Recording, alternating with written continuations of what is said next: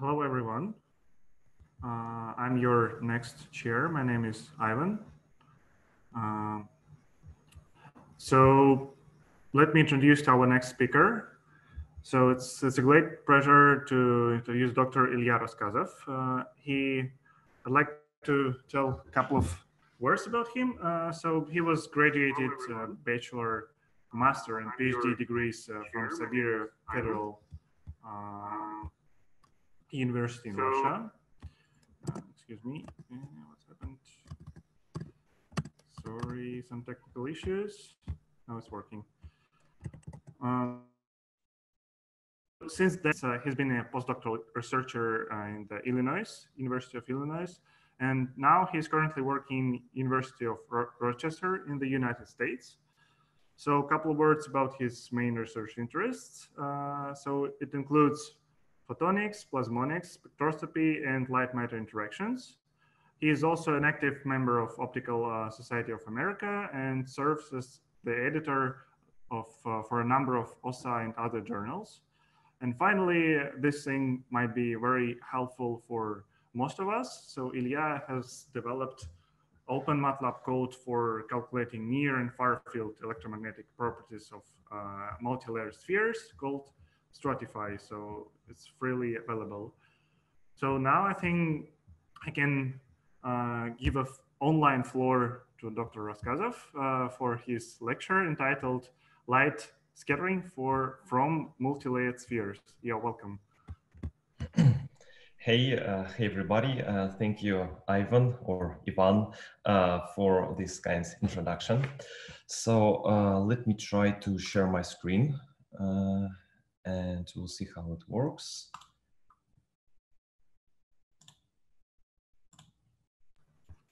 Yeah, it's working. Yeah, it's working. And final check, does it work? Yeah, it's perfectly visible. Yes. Okay, great.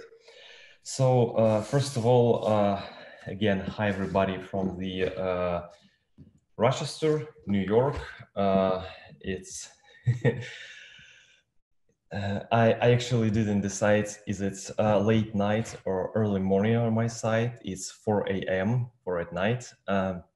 So for some time you will see me in the dark background, but after this first lecture, it will be a sunrise and yeah, it will be a little bit brighter. So I'm from the University of Rochester, from the Institute of Optics. This is the birthplace of optics in the United States. If you ever read the book Bohr and Wolf, The Principle of Optics, so Emil Wolf is from here. He worked at the University of Rochester for a very long time. So today we're going to talk about light scattering from multilayered spheres, and thanks for Andrei Bogdanov, who has prepared you to this topic by introducing the Mie theory, which is actually one layered sphere, and the second layer being the host medium. And I would really like to start. I would really like to start with some sort of motivation. Why we really bother about multilayered spheres? What is so important, and so what are their applications? And to date, multilayered spheres can be used in various applications, in a large number of applications. For example, in medicine, well, actually, do you see my pointer? Yeah, is it? Yes, the pointer is visible. Is visible? Okay, yeah, just a little bit of technical remarks. It's not really usual for me to, yeah. Okay, so it can be used in medicine, for example, to deal with tumor cells, with cancer, and so on and so forth. Multilayered spheres can be used for sensing.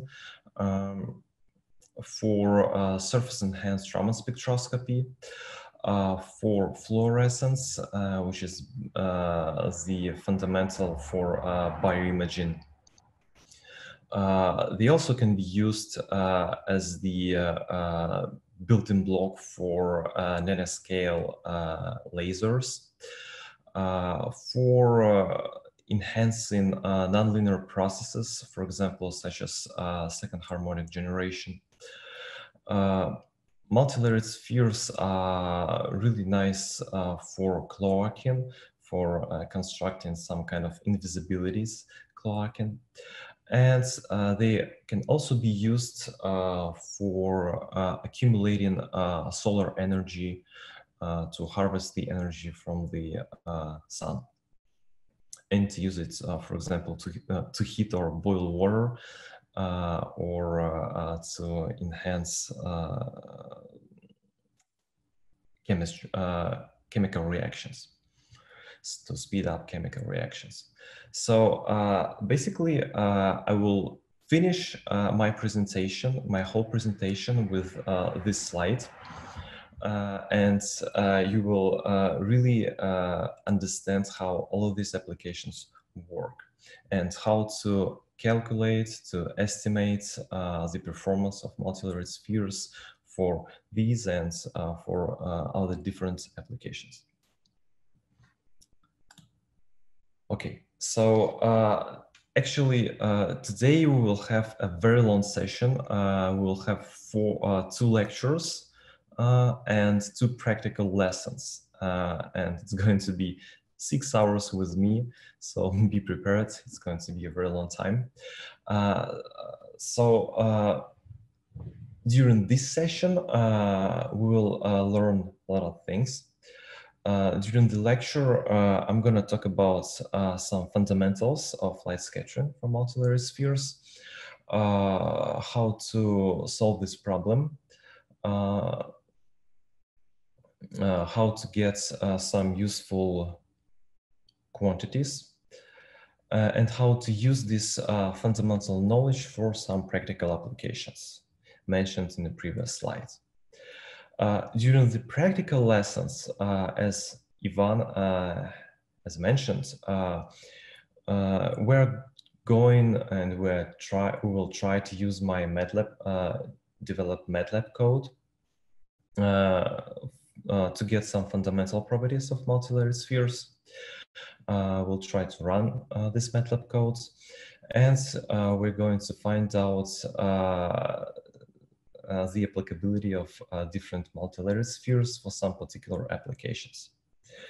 So my today's lecture will be based on a couple of published works, recently and not really recently published works, and some works have been submitted and freely available on archive.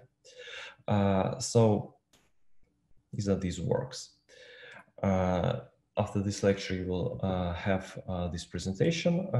I believe it will be distributed between students, and yeah, just you will see them. Okay, so a couple of remarks before I start. Looks like you are more or less familiar with using event rocks. So just to make sure, use discuss button to ask a question. If it is really applicable, please include slide number to your question. So if I will be, it will be convenient for me. I'll try to address all of your questions after each section. It will be a couple of breaks during the talk. And if I will notice some really important and urgent questions, I will address them immediately. So just to start and to basically, I would like to see how it works. Could you please, students, could you please use this discussion button and type the answer. Who are these guys shown in this photo? and I'm gonna check it. Do you know? This is so just from Efren Sarah. Yeah, I see. So yeah, just I'd like to see how it works. So any other suggestions, guys? So Ivan, yeah, if I miss something, you can read. Yeah, if not, I will try to address all of this questions during discussions. Come on, guys, you should know them. Okay, we have a suggestion that there is a Donna Strickland. Maybe. Any other suggestions?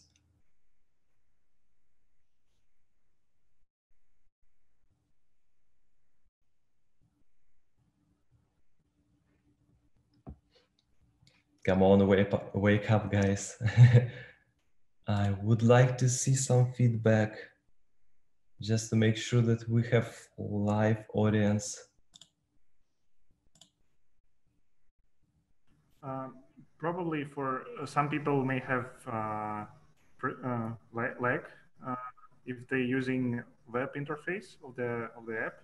So it's about 50 seconds of delay. So it Okay.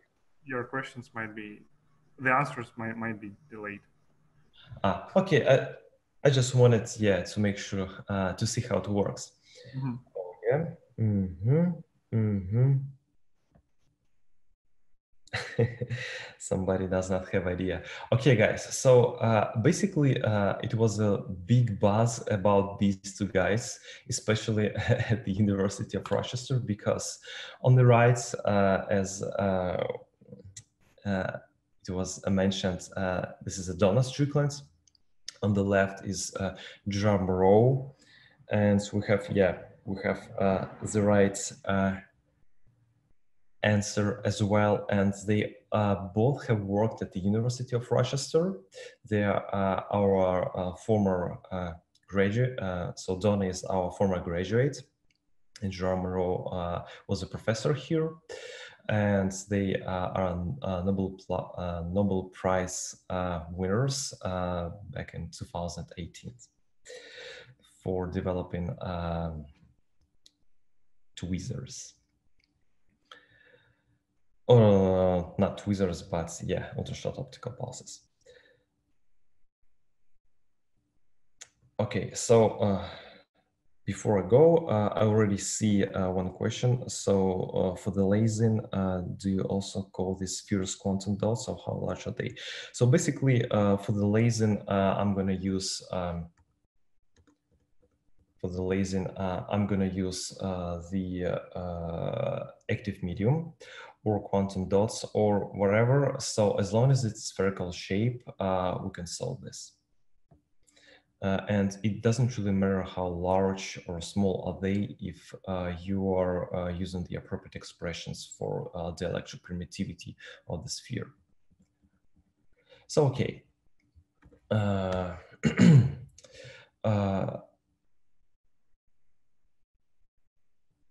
The lecture will consist, and the outline of my lecture is the follows. So first of all, I'm going to introduce some fundamental knowledge to you and discuss the basics of the stratified medium, multilayered medium in general. Then I will go to spherical case and consider multilayered spheres. There, I will again mention about field expansions into spherical harmonics. I'm going to use a little bit different formulas other than Andrei Bogdanov has mentioned, but it yields the same result, but a little bit different equations. Then I'm going to consider a very specific case of the single interface, which is nothing but a Mie theory. And then I will go to multiple interfaces. After that, I'm gonna talk so how the sphere will interact with the plane wave illumination and talk about near field properties. And then I will move on to dipole source, dipole emitter placed near or near or within a multilayered sphere. There I will provide some guidelines for a general solution of this problem. And then again talk about far field properties and near field properties.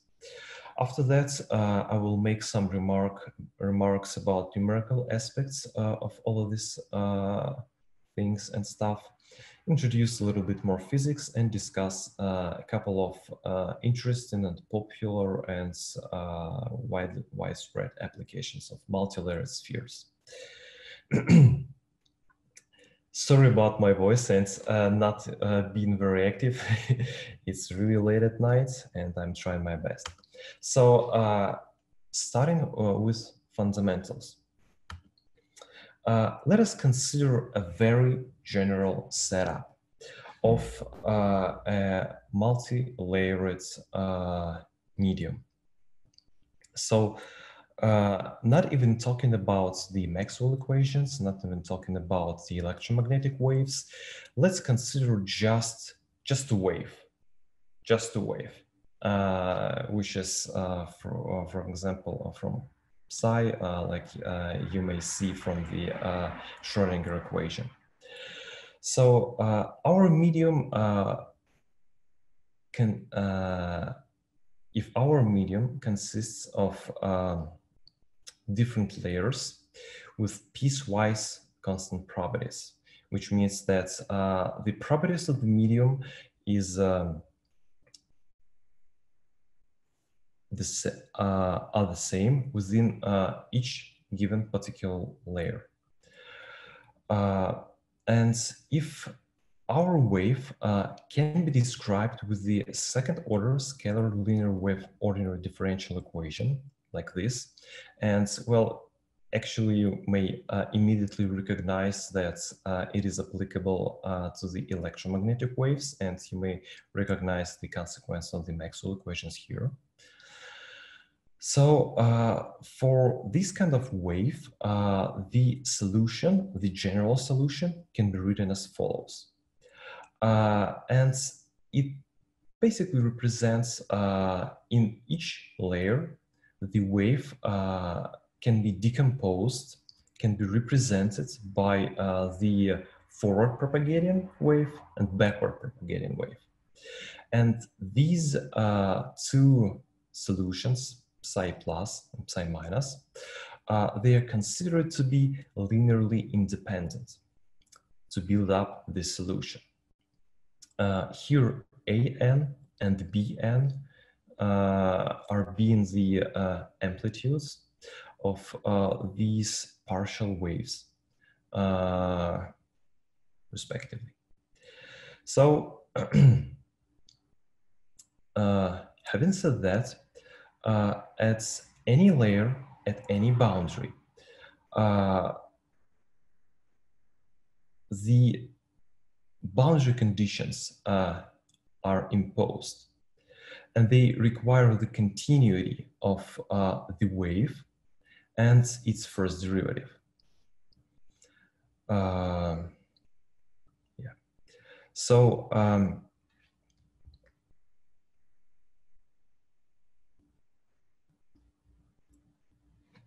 this boundary condition yields the following equations.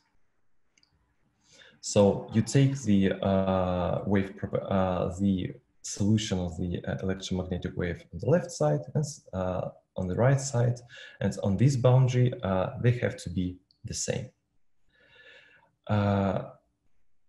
If this medium is multilayered for any arbitrary number of layers, you essentially end up with some initial conditions which correspond to your incident wave. For example, if you just set up the incident wave and that's it. So let me elaborate a little bit on this.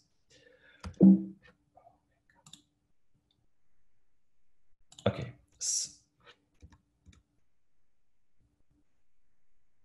So basically, this solution can be these boundary condition can be written in matrix form, just a little bit restructurized. So again, this is what we have on the left boundary, and this is what we have on the left-hand side and on the right-hand side of the boundary.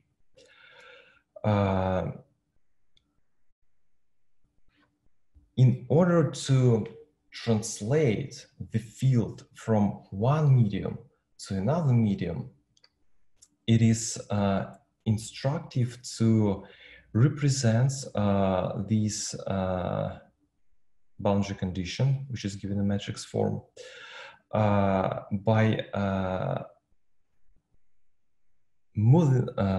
dividing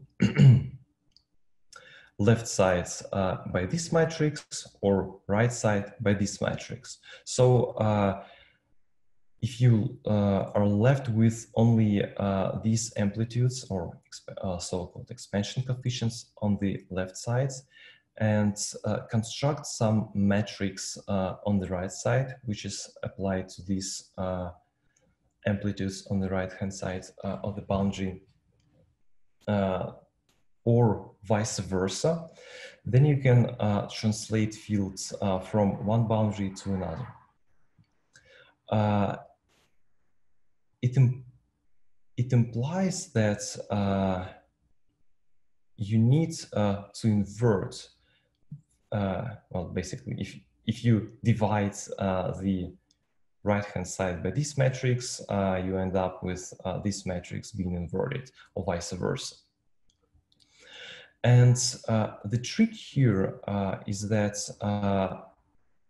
these matrix, or this matrix, or any other matrix on for this stratified medium can be really safely inverted.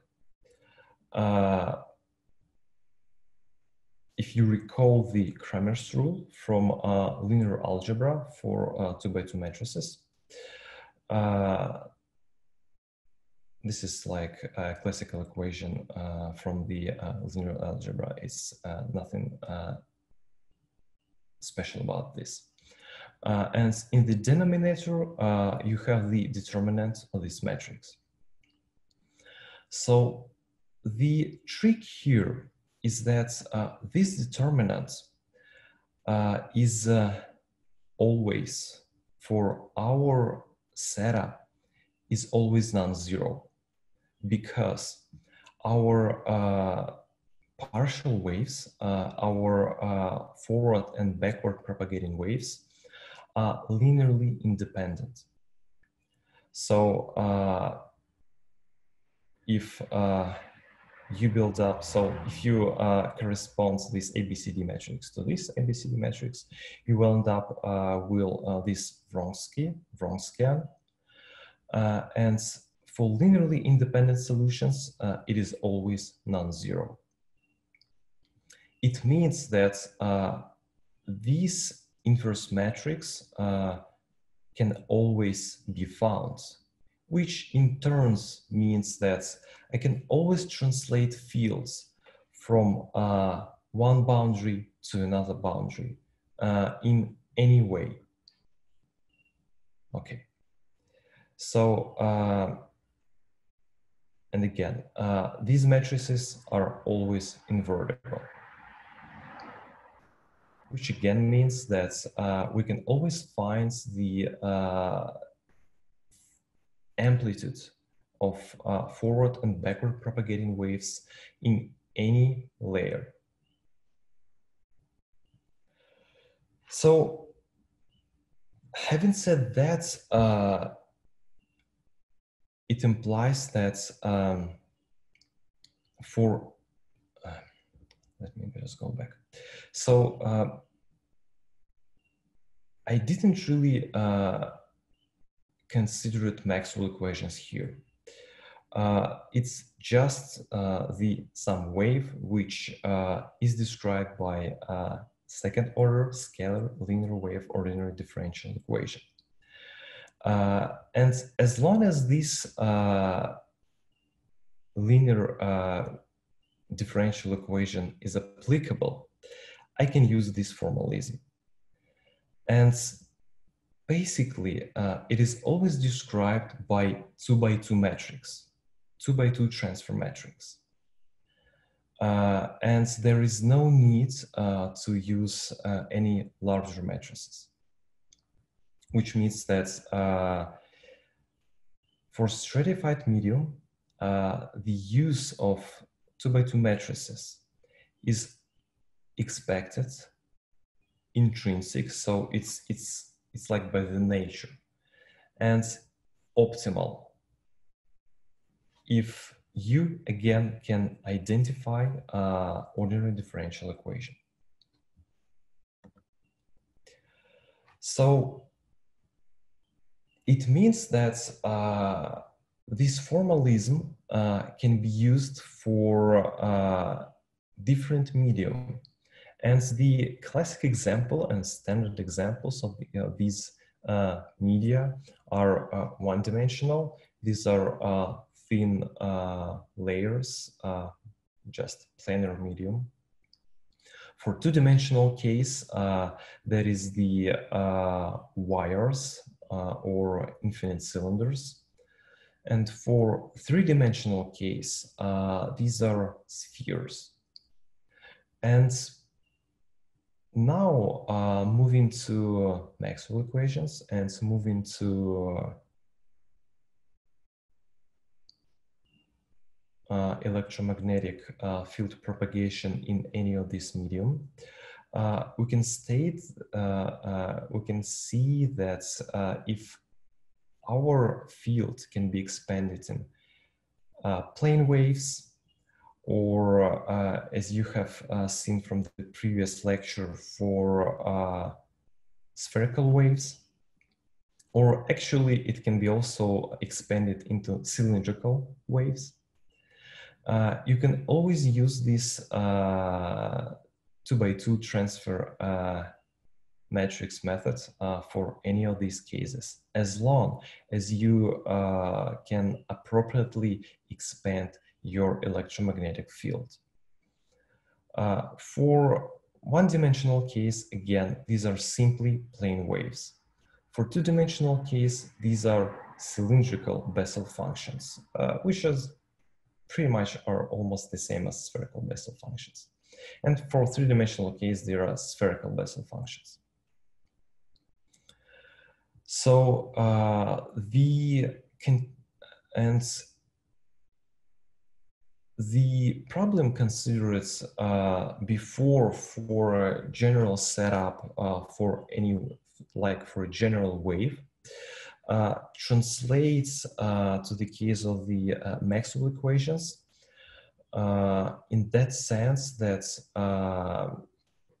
wave and its derivative is nothing but the tangential components of the electric and magnetic fields. And notice that, again, the derivative of this, our wave is nothing but the magnetic component of the electromagnetic field. So, yeah, and here I would like to refer to very famous Abel's solutions for stratified medium with the plane waves, thin films, discussed in these references. For two-dimensional case, there is not really so much literature about this, and for three-dimensional case, which are multilayered spheres, we're going to discuss right now. So here I would like to look on the questions.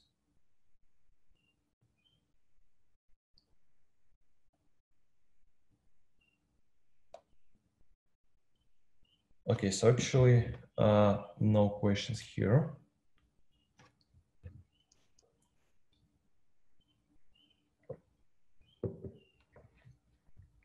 So let me move on then. So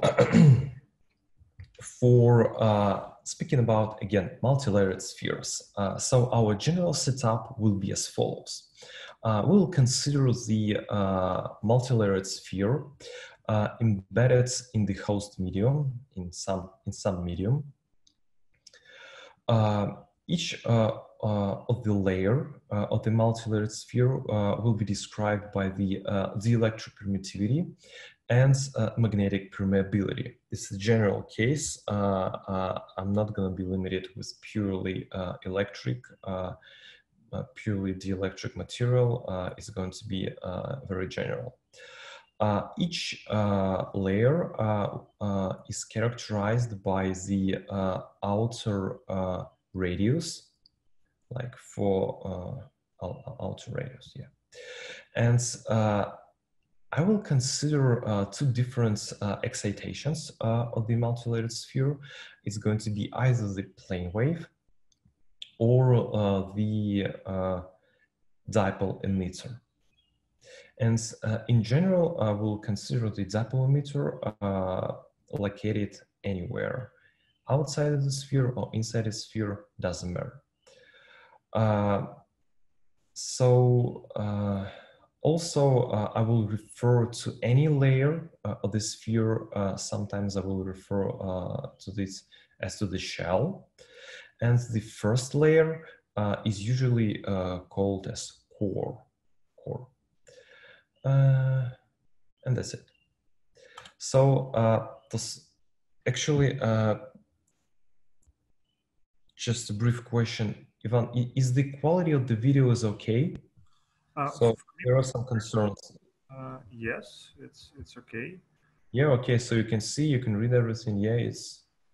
Yeah, for me, it's absolutely visible. Okay, okay, fine. It's just some concerns about this. Okay, thanks. So recalling again the Maxwell equations, just to put them here and to keep them in mind, and to remind you that in our case we'll consider only isotropic spheres, which means that the epsilon and mu are going to be scalars. Basically, this formalism can be generalized to any epsilon and any mu, like it can be tensors, it can be anisotropic, but the overall solution will be pretty much difficult and cumbersome and will require a lot of mathematics. So we are apparently going to skip this and limit our discussion just only to the scalars. So as in the previous lecture for the Mie theory, I'm going to use the expansion of the fields into the spherical harmonics, but I'm going to write this in a little bit different manner. So I'm going to find my solution of the Maxwell equations in the following form. So here F are going to be my multipoles, where okay, I'm just gonna a little bit, and Y's are going to be my vector spherical harmonics, which I will discuss on the next slide. So my multipoles are actually nothing but the combination of the spherical harmonics and appropriate Bessel functions, where F is going to be a spherical Bessel function, either J or H. Again, I will elaborate this a little bit on next slides. And my subscripts will be M for magnetic modes, or in other words, transverse electric. And E is going to be for electric modes or transverse magnetic.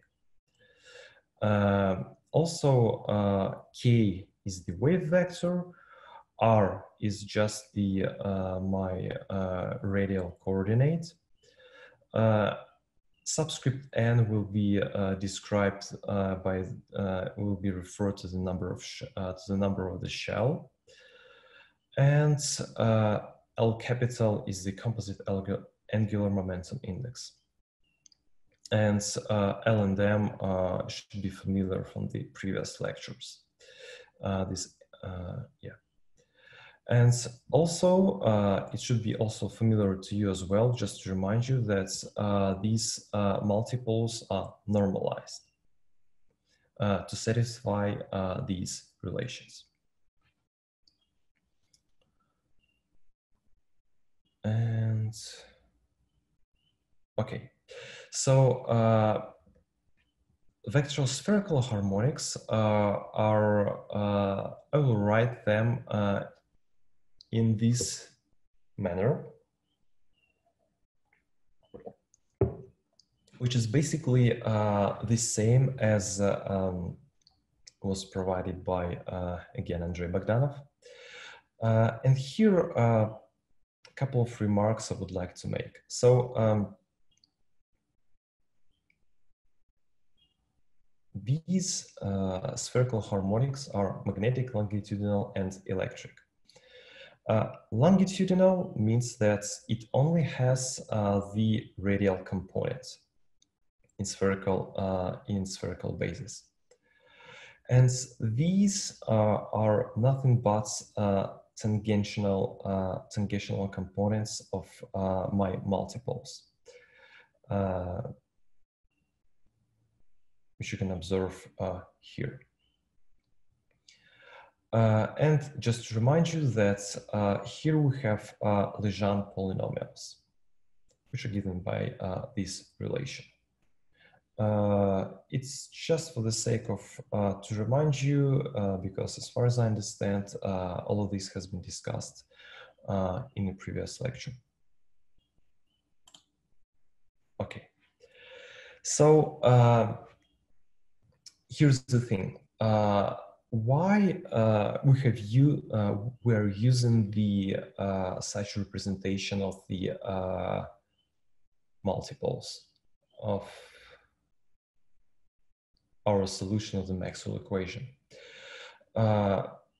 In order to connect this problem to previously consider it at the very beginning for a general solution for the multilayered medium, I'm going to use this representation where f are nothing but, again, Bessel functions, which will take form of j, which corresponds to incoming wave, incoming in terms of to the center of the coordinates. And if my multiple will contain this incoming component, I'm going to label it like J capital. If my multiple in multiple decomposition will have the outgoing wave.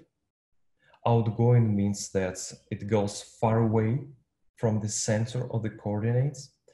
I'm going to label my multiple as H capital, and this is outgoing wave. Essentially, this problem again can be written, can be constructed for a spherical case like this, where again, A and B, I'm going to call the amplitudes or expansions of my fields in any layer. And A is going to be to correspond to the incoming solution, incoming, and B to the outgoing. In such a way, I can write down any field, electric and magnetic fields, in any layer in the following manner. So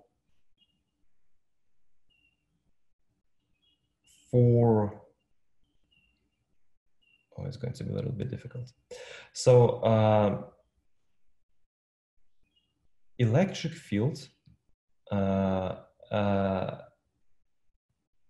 with the electric polarization will consist simply by these two contributions. Oh, sorry.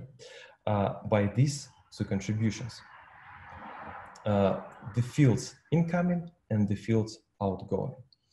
And essentially, the very same for electric field for magnetic components and for magnetic polarization and for magnetic fields. Here is a little bit difficult. Please don't be confused with the magnetic fields. It will have only one subscript, and the multipole, outgoing multipole, will have two subscripts. And there is the subscript L will distinguish the multipole from the magnetic field. So again, in any layer of the multilayered sphere, the field can be decomposed into component which goes to the center of the sphere and the component which goes outside of the sphere. And which is going to inside. I'm gonna call J incoming field, which is described by this and these multiples, where in place of F, I'm going to use this spherical Bessel function. And the rest of the stuff should be very much familiar. So it's going to be like spherical harmonics. And just to refer to the, again, previous lecture, just to remind you that these notation, like N and M, are from Born-Huffman, which correspond to the vector spherical harmonics, will give you very much the same results. But this solution is given, just provided in a different notation. Okay, so having said that, it's just to remind you that we had this. Let's consider only one boundary and construct the boundary condition which the electric and magnetic fields should have continuous tangential components. That's pretty much easy. So incoming and the outgoing wave will have the following tangential components. So look here, electric field have ingoing and outgoing components. Ingoing components, J multipole, is written like this. And basically, this is tangential component, as I mentioned before. So vectoral spherical, magnetic vectoral spherical harmonic has only tangential component in spherical coordinates. So it basically goes here. So J parallel, parallel because this is tangential, and J because here we use the spherical Bessel function. So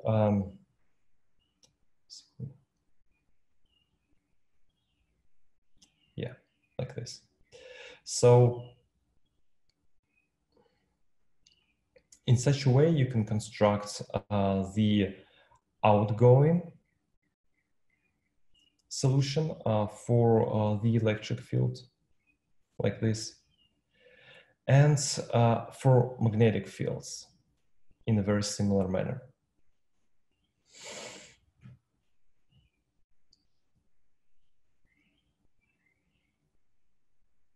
Let me check.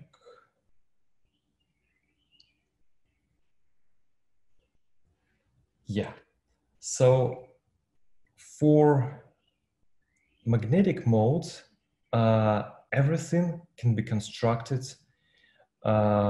in these, so boundary condition can be constructed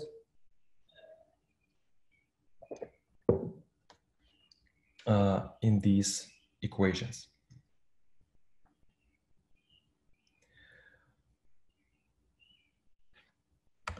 Which are then again can be written in a matrix form.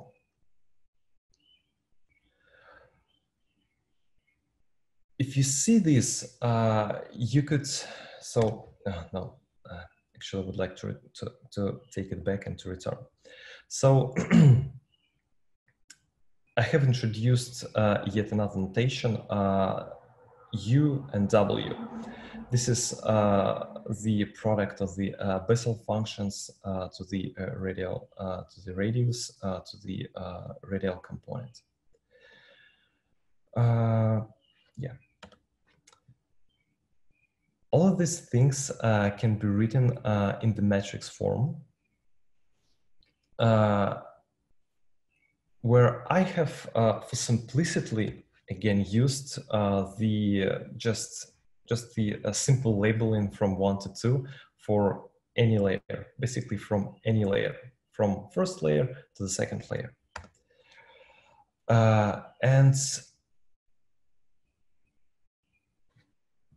you can again recognize the same transfer matrix form as we have discussed at the very beginning, but our amplitudes of our fields are now are explicitly given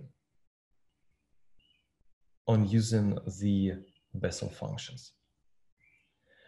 And again, in any other way, this matrix or this matrix can be safely inverted, because again, the Wronskian is generally non-zero, and for Bessel functions, we actually know the ready expression for this. If you consult with the mathematical books, it's not so complicated to find the expressions for this Wronskian. It means that we can safely translate the fields from one medium, from one layer to another layer, as long as we know the expansion coefficients for the fields in one layer or another layer. So explicitly, it is given like this. If I would go from the layer number 2 to the layer number 1, I'm gonna use, I can write down something like this. So again, returning here, I'm inverting this. So I'm inverting this matrix, multiplying by this matrix. Inversion of this matrix yields the 1 divided by Wronskian, and just simply restructurizing of this matrix in a little bit different manner.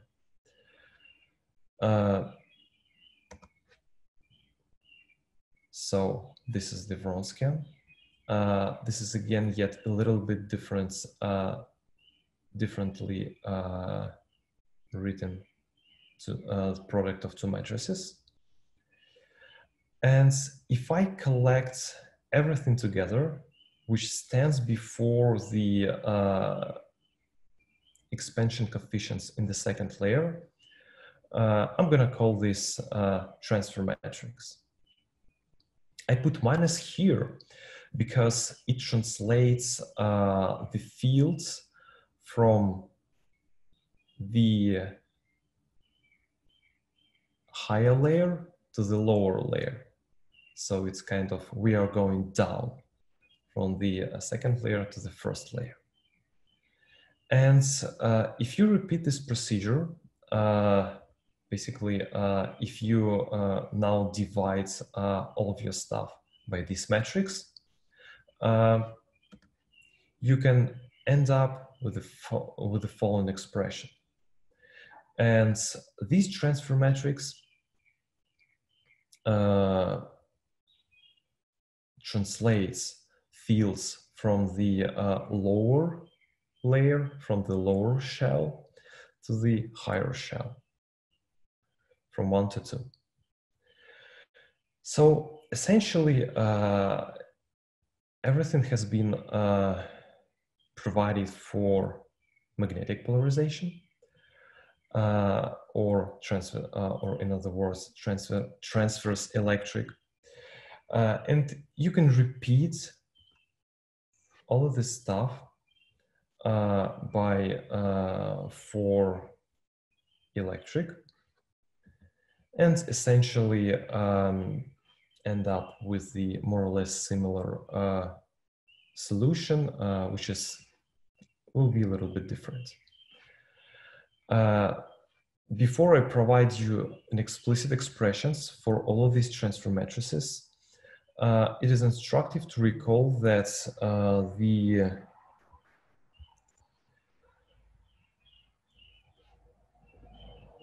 Bessel functions, which I have introduced here,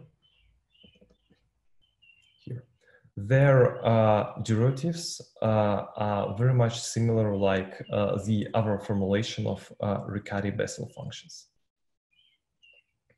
So, and you can immediately recall this psi and zeta from the, again, previous lecture. I'm just providing these to make more or less consistency with the previous, with more or less common formulation of the light scattering problem from spheres. So these are transfer matrices explicitly given for magnetic, electric, again, magnetic and electric polarizations, for going from higher layers to lower layers, or from lower layers to higher layers. So backwards and forwards. This formulation is given in size parameters, again introduced in previous lectures, and normalized refractive indices. So I'm not going to use a lot of refractive index in my lecture, so I'm just using this symbol eta. It's not really common for refractive index. And this is normalized magnetic permeability. Okay, so I would like to stop here and check the questions.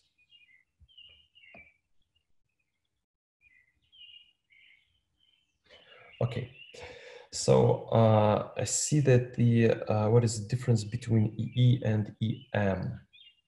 Yeah, again, so electric fields can be given for two different polarizations. Transverse magnetic, which is, in other words, electric polarization, or transverse electric, which is, in other words, magnetic polarization. They are orthogonal, and that's why I'm using these two different orthogonal decompositions, and I'm using these two different channels to describe the overall fields in any given layer.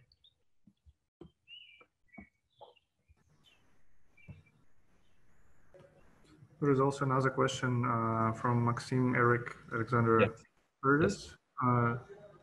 Yeah, do you mean transverse electric by magnetic polarization? Yes. Yes. It's more or less standard. It's a little bit confusing, but this is a standard terminology. Okay. I think I also have one small question. So how does the T matrix is connected to the mie-scattering coefficients? It looks like if I take the norm of the T matrix, I will get something like AL, like the scattering coefficients from the previous lecture. Yes. So basically, yeah, if you, that's actually, I have considered a very simple scenario from 1 to 2. If that is going to be a sphere with index 1, and if the host medium will be with index 2, and if you write down explicitly and just put the numbers like 1 and 2, you end up with the mie-coefficients. And the direct correspondence to the mie-coefficients will be given just a little bit later in 1 and 2 slides. So essentially, to understand this problem more, well, not really to understand, just to formulate this problem in a more interesting manner, we introduce yet another transfer matrices, which we call composite transfer matrices, which are nothing but the product of our plus transfer matrices or minus transfer matrices, which like transfer fields from the core to the end, to some nth shell, or transfer fields from the medium to the nth shell. So again, we introduce in the composite transfer matrices. There is a product of matrices introduced on the previous slide. And these matrices are just transferring fields from neighboring layers, each given matrix.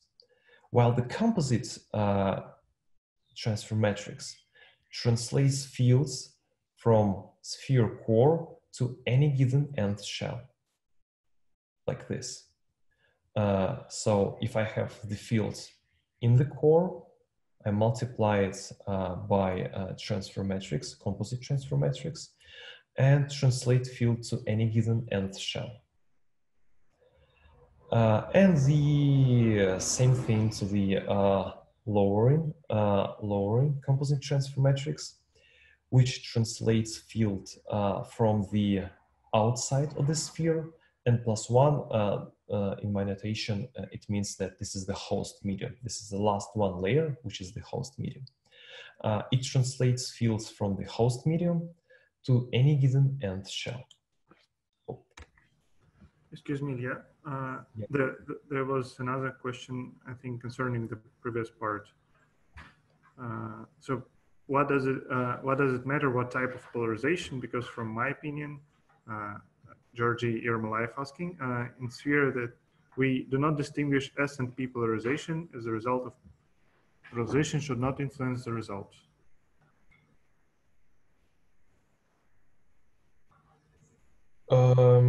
Yes, just give me a second. Well, probably, Georgi, you're talking about the polarization of the incident fields, while we are talking about the general solution of the fields within any layer. So in any case, the fields are decomposed into orthogonal components. Again, transverse electric and transverse magnetic. And there is no other way to do this. And yeah, it's just, that's it. So, okay, just let me move on. So, composite transfer matrices. They translate fields from, for example, from core, again, to the any layer, and from the host medium to any shell.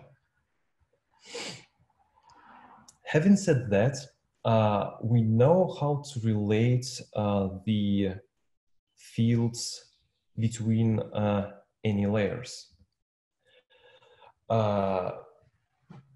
Yeah, so we can safely translate any fields from any layer to any another layer. Now, for a general case, if we have n+1 shells, we'll have n boundaries, which basically imply 2n equations for electric and for magnetic fields, which then will end up in 2 multiplied by n+1 expansion coefficients. So we can see that the expansion, there are more expansion coefficients than our boundaries and our equations that relate boundaries, and more than boundary conditions. So to solve this problem unambiguously, we need to set 2 boundary conditions to find any fields in any layer. And let me talk about these boundary conditions. So the most important boundary condition is the regularity condition. So if we consider the illumination from the outside, which means that there is no source in the core of your multilayered sphere, it implies that there are no outgoing waves from the core, from the very second layer. There is no outgoing fields, which means that the expansion coefficient, which basically represent the amplitude of the outgoing wave in the first layer, should be 0.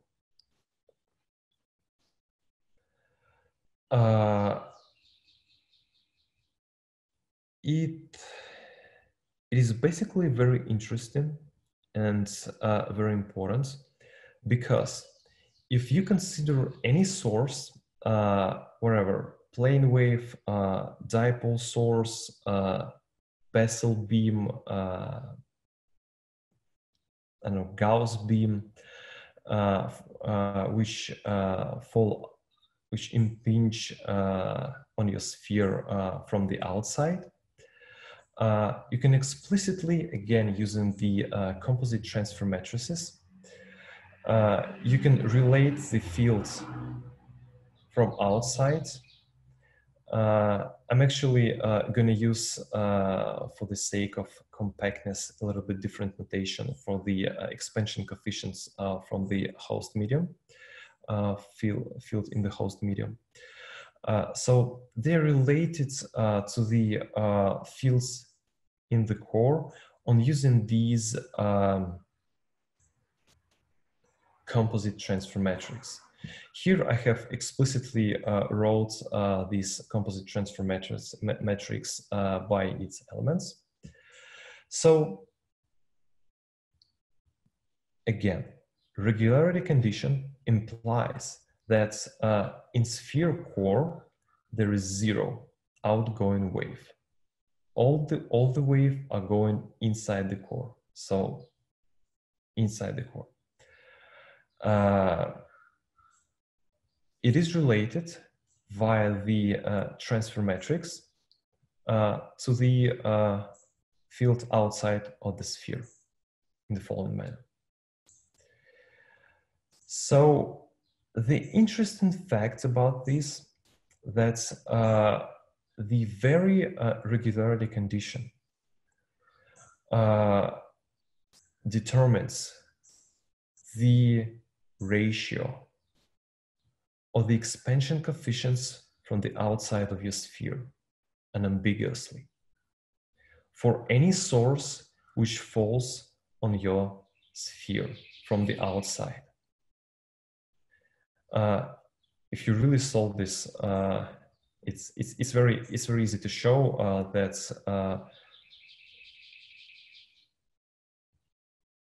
if you write down that C equals T11 multiplied by APL and D equals T21 multiplied by APL. And if you divide DPL by CPL, you will APL will vanish and you will end up with T21 and T11. And I will yet introduce this yet one more notation, this one. And now it relates to the AL and BL from the Bohren-Huffman book and from the previous lecture. So that is actually the answer to your question, how it relates to the mie theory in a very in this manner. So essentially, one more remark to be done here is that multilayered sphere can be effectively treated as a homogeneous sphere as long as the source is outside of the sphere. Where plane wave, dipole source are outside of the sphere. And expansion coefficients, which are known from mie theory for homogeneous sphere, are related to the transfer matrices again as follows. And the point here is that this composite transfer matrix does not depend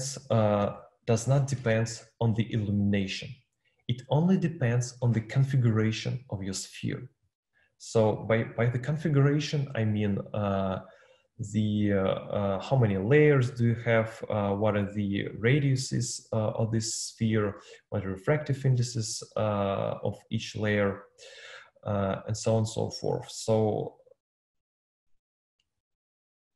if you again recall that the composite transfer matrix is nothing but the products of the transfer matrices that transfer fields from one field to from one layer to another layer, and recall the definitions for these transfer matrices, you could see that these are nothing but the combinations of the Bessel functions, just Riccati Bessel, and these Bessel functions are the functions of the size parameters and refractive indices and permeabilities, permittivities of the of your sphere. And here we don't have the source. We don't have the any illumination here. This is intrinsic property of your multilayered sphere. This is very important. And again, so we have transfer matrices. We multiply these transfer matrices to this relation, and this composite transfer matrix allows us to consider multilayered sphere as a homogeneous sphere. And then we simply set up the boundary the regularity condition, which implies that there is no outgoing wave in the sphere core in the first layer, because there is no source in the first layer. And then we define the, we can find the ratio of the expansion coefficients from the outside. And then and all of these end up with the expressions for the mie theory, like for a homogeneous sphere. So it's very interesting that this simple regularity condition can provide you such a lot of information about the sphere, and very much simplify the solution of this problem. But there is only one boundary condition. We need to set up something else. As I mentioned before, we need two boundary conditions. So this is the only one. The second one will be apparently to define the fields, we need the source. And it is again very pretty much straightforward. So if you had the source outside of the sphere, and you know the expansion of the electric fields of your source in spherical coordinates, and you can pretty much easily, well, not really easily, but you can find the expansion of any fields in spherical harmonics. It just only depends on how difficult it will be. So from outside of the sphere, you can really find this expansion, expand any field in spherical harmonics. And then that will be your boundary condition. So if you have the source outside of the sphere, then you can write down the expansion of this field. And that is your second boundary condition. And then you can find and then you can translate from one layer to another pretty much easily. If your source is located inside a sphere, and it actually corresponds to the, for example, dipole emitter, dipole source, which will be considered a little bit later in my lecture. Then you simply set up the expansion, so there is no source outside, and you set up this boundary condition to 0. And again, you can find all the fields. But for the dipole source, it will be a little bit more involved, and again, I will consider it a little bit later. So to briefly summarize, again, you can translate field from any layer to another, from any layer between each other. If you have n+1 shells,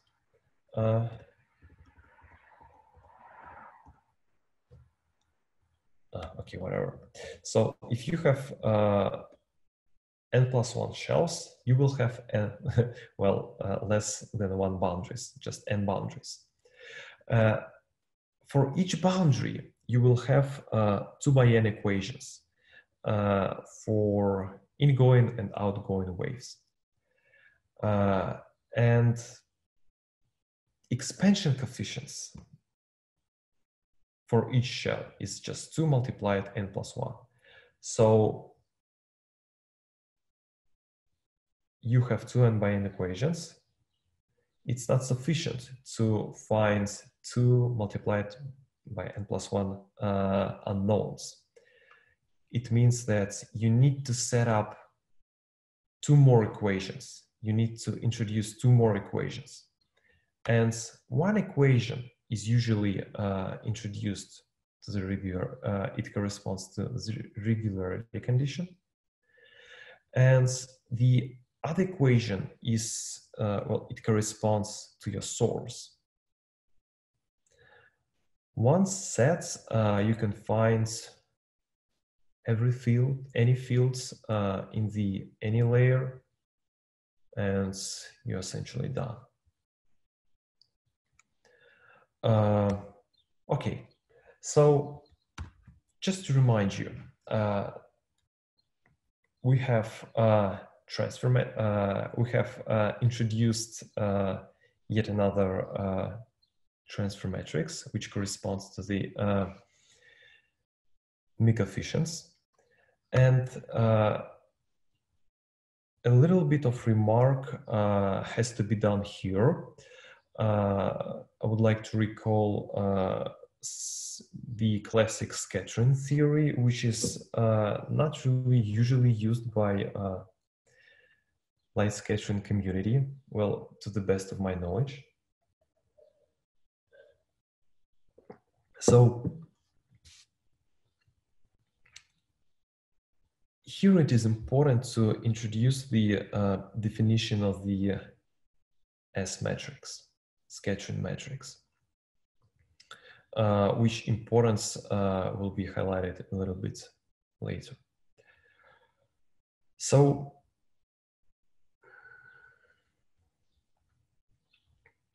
T matrix introduced on the previous slide, it relates the incident field given by J to the outgoing wave, while scattering matrix, it relates the incoming spherical wave to the outgoing spherical wave, to the scattered spherical wave. And here, again, these are Bessel functions. And this is not Bessel function. This is, again, a general symbol to denote the wave, general wave. So recalling the definitions of the Hankel functions, you can relate the transfer matrix and scattering matrix. And here the I denotes the unity tensor, just the one. So the question here is, why even bother about introducing yet another scattering matrices, another matrices. And actually, before I answer this question, I would like to, do you have any questions pending? There's actually one question about the lowering and raising transfer matrices. Yes, yeah, I can.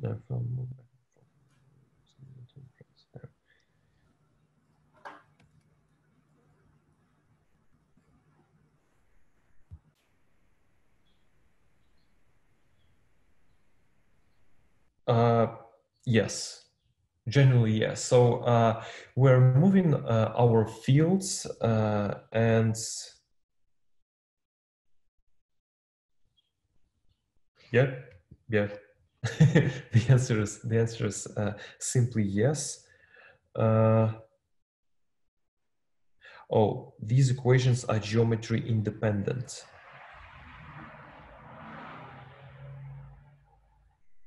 Okay, Deepak, I would like you to elaborate on your question a little bit. Which equations are geometry independent? I'm going to check it a little bit later. And so, okay, and this is it. So, scattering matrix. Why even bother about scattering matrix? Because scattering matrix, which gives you the relation between incoming wave and outgoing wave, can be very much neatly decomposed, factorized on using this relation, which is called Weierstrass. I don't know actually how to pronounce this, but this is Weierstrass factorization. So the very interesting thing about the this relation because it can provide you the whole picture of your sketching process, as long as the, again, incident field is outside of your sphere. Because given that factorization, just to remind you that P means the product, you can find the poles and zeros of your sketching matrix. And if you can find them, you can find any resonances, and you can see any features of your sketching process from your multilayered sphere. Actually, it also applies to homogeneous sphere, as we can see. And here, omegas, these omegas are eigenfrequencies. They are generally complex and consist of real parts and imaginary parts. And in a complex frequency plane, and it should be more or less familiar to you, real frequency corresponds to position of your resonance, and imaginary parts, well, basically inverse imaginary parts, corresponds to a lifetime of your resonance, and just imaginary parts is a line width at half maximum. And yet again, the quality factor of this thing can be write down like this: real part divided by two imaginary parts. Here I would like to refer to these two papers, very much interesting papers about this topic, to get a little bit more insights about all of this stuff. So again, S matrix. If you S matrix can well provide you means to find the poles and zeros, which are being mapped on the complex omega plane, can give you the understanding of the light sketching processes. For example, in a Hermitian system, under Hermitian system, it means that this is a lossy system, no gain. There is no gain here. They correspond simply to the resonances. Just mie resonances, as discussed in the previous lecture. If at some point your pole and zero coalesce, they form bound states in continuum.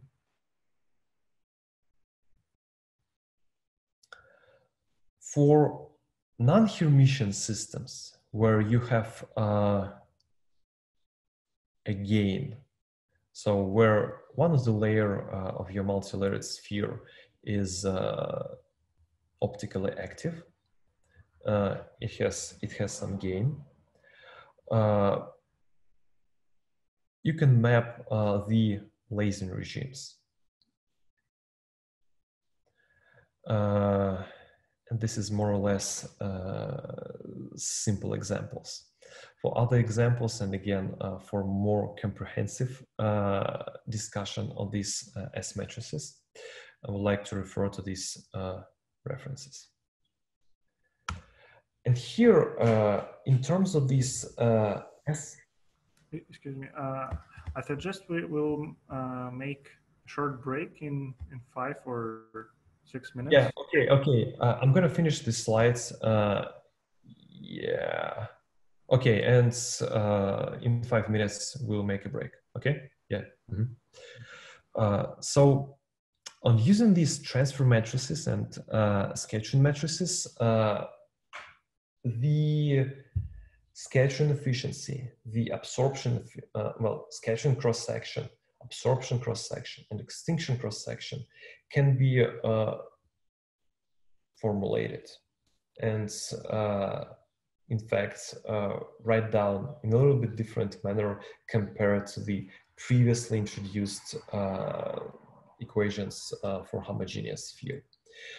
Again, they are very much the same, but written down in terms of transfer matrix and S matrix. So, and now scattering cross-section can be understood very much straightforwardly, because transfer matrix translates incident field to scattered field. That's it. And under summation here, that is the contribution of each channel, either electric or magnetic. So if you recall the previous lecture, that it was a squared plus b squared, and I write down here a and b separately in a more common way. If you write down the absorption, it is pretty much straightforwardly formulated in terms of S matrix. If you recall that S matrix translates or describes outgoing fields, and the absorption can be understood that it is everything minus outgoing fields, which is basically the amount of the absorbed energy. And finally, the extinction is defined as the scattering and absorption altogether. So if you sum up this contribution with this contribution, you will get this one. And if you sum up this contribution plus this contribution, you will end up with something like this. So, and finally, before the break,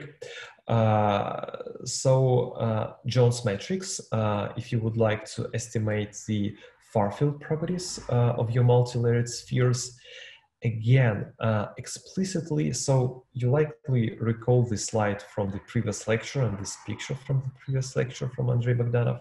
I just grabbed this to remind you a little bit. So the sketching process can be described like this. Pretty much familiar equation where these elements are strictly zero. So explicitly, if you write down explicitly as parallel as perpendicular, you end up with something like this, where again, these are T matrices, transfer matrices. And again, you can pretty much explicitly find out the differential cross-section. So the thing here is again that we are using these transfer matrix, which are nothing but mie-coefficients, which are nothing but the relation of the elements of the composite transfer matrix, which are nothing but the product of the transfer matrices, which are nothing but the simple combination of the Bessel functions, which are nothing but the characteristic functions of your sphere geometry. So again, if you go back here, these transfer matrices are intrinsic to your multilayered sphere. And as long as you know this transfer matrix, every characteristic of the far fields, irrespective of your source, as long as it is outside of your sphere. So every fundamental characteristics can be straightforwardly found. And before the short break, this is actually the summary of this section for transfer matrix for multilayered spheres. So, important feature is that, again, transfer matrix is universal for any dimensional, well, 1D, 2D, and 3D stratified medium, thin films, cylinders, spheres. As long as you can write down the expansion of your electromagnetic fields within any medium, you can compose transfer matrices using boundary conditions and solve this problem. And for multilayered spheres, well, not really for multilayered spheres, for, again, for any other medium, composite 2x2 matrix, composite matrix, for illumination from the outside of your medium, provides you a complete description of the scattering process. With any sphere, with any arbitrary number of shells, as long as we are working in our approximation, which means that our multilayered sphere is every layer of our multilayered sphere is isotropic.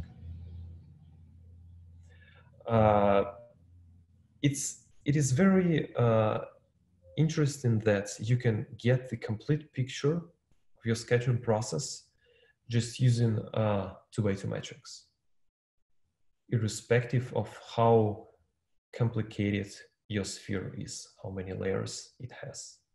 You end up with a very much limited characteristic, very much compact, which provides you a complete description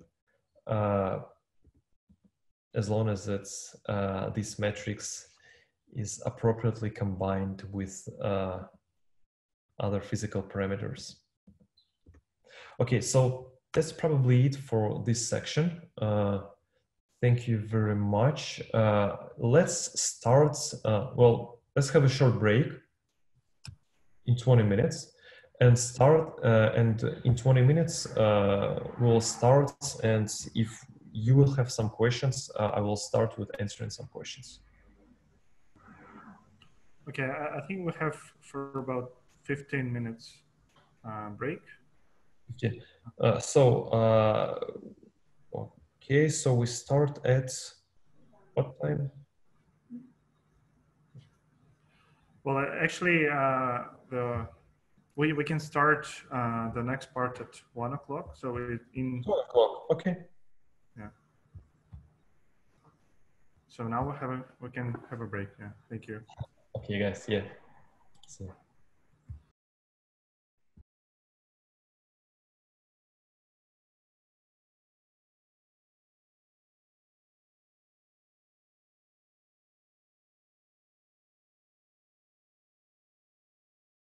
Hello. Hey. It's almost sunrise. Well, actually, it was 20 minutes before, according to the schedule. Okay.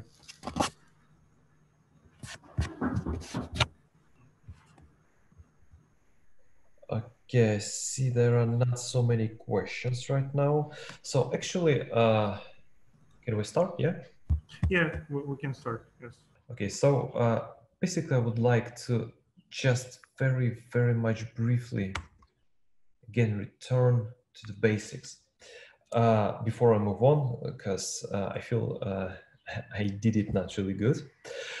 So electromagnetic fields in spherical coordinates can be given on using multiple decomposition, which is nothing but the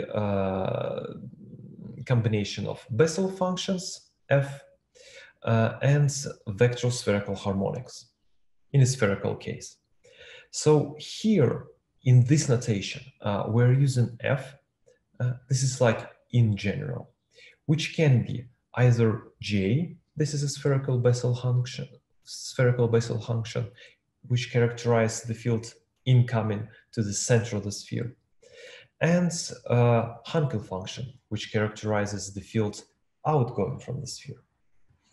To do so, we can expand all the fields within any layer on using the expansion coefficients, which are nothing but the amplitudes of each of these components, incoming and outgoing, and for any polarization.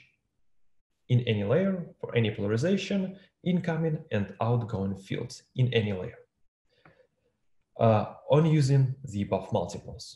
Then, recalling that electromagnetic fields have continuous tangential components when moving from one boundary to another boundary. And then collecting these tangential components. For example, for magnetic field, for magnetic polarization, what you do is for electric field, you see J and H. J is nothing but J Bessel function here, and J Bessel function here, and vector spherical harmonic. For outgoing fields, tangential component for electric field is going to be the same, but on using H, Hankel function here, H, and again, vector spherical harmonic magnetic tangential. For magnetic fields, magnetic polarization, you do pretty much the same. So you find you see here, this is the J, again, multiple J. You find JEL, you find it here. It should be J. J should go for Bessel functions F here. And here we only use the electric vector spherical harmonic because this is the only tangential component. If you recall the definition of the longitudinal vector spherical harmonic, you will see that this is a normal. So J here. And pretty much the same for outgoing fields. H, you collect this guy. And then explicitly for boundary condition from left and right layer, number 1 and number 2, you collect these coefficients, you put this J here, and you see that you end up with A multiplied by J, and we have denoted J by using this relation. We suppress the vector spherical harmonics because they are the same, they are R-dependent, and since we're considering only the case on the one boundary between 1 and 2, the R will be very much the same. So we just suppress all the vector spherical harmonics. And we can safely write down the boundary equation, boundary condition for the electric fields, magnetic polarization from the first medium should equal the second medium on the boundary. And pretty much the same if you collect these guys from magnetic fields, you will end up with these equations. Then you write down these equations in a matrix form. And the trick here is to translate field from one layer to another layer. To do so, you need to divide by either this matrix or this matrix, depending on which layer you would like to translate. For example, if you would like to translate from second layer to the first layer, you divide by this matrix. And you know a priori that this matrix is always invertible because its determinant is always non-zero, because J and H Bessel functions are linearly independent.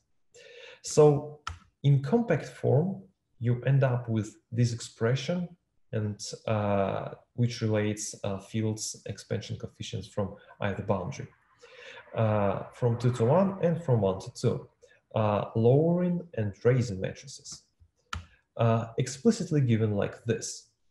For each boundary, for every boundary between any layers, apparently adjacent layers. And then we introduce composite transform matrices, which are raising or lowering. The most interesting is raising matrix, because effectively, if you translate fields from the core to the surrounding medium, your problem reduces from the multilayered sphere to homogeneous sphere. Then you put boundary conditions, because there are too much unknowns here. For each boundary, you end up with not so many equations as you would like to have. And you need to set with the boundary conditions. So the regularity boundary condition limits the outgoing field from the sphere core. And this very regularity condition helps you to find the ratio of the expansion coefficients in the host, which basically correspond to the mie-coefficients from the books, from the previous lecture, very much commonly used. And the second boundary condition yields, well, not really yields, but comes from the source. And it depends on the any particular problem you are considering. Whether this source is outside of the sphere, is it plane wave, or dipole source, or Gauss illumination, or whatever. Or source can be inside a sphere. Then very much simply outside of the sphere, there is no electric fields, there is no source incoming to your sphere.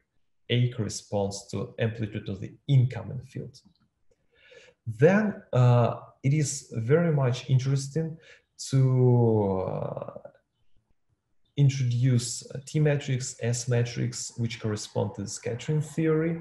And here I would like to relate, to refer to classic books. Probably it will be in Jackson, classic electrodynamics, or Newton's scattering theory from Newton. And I've seen that there is a question about the, again, to explain T matrices and S matrices. So T matrix, again, it relates the incident field to the outgoing field, while S matrix fields relates the incoming field to the outgoing field. So the difference between incident and incoming fields is that incoming field has both so again, incident field has incoming and outgoing component, while incoming field is only incoming. And that is the difference between T matrix and S matrix. So T matrix provides you the relation to the whole incident field and the field scattered. While S matrix considers only incident component, only incoming component. And your field, your wave, can be written in the following manner, in spherical coordinates, which upon recalling the definition of Hankel function, plus and minus introduced here, you can safely end up with the following expression, which relates the S matrix and T matrix.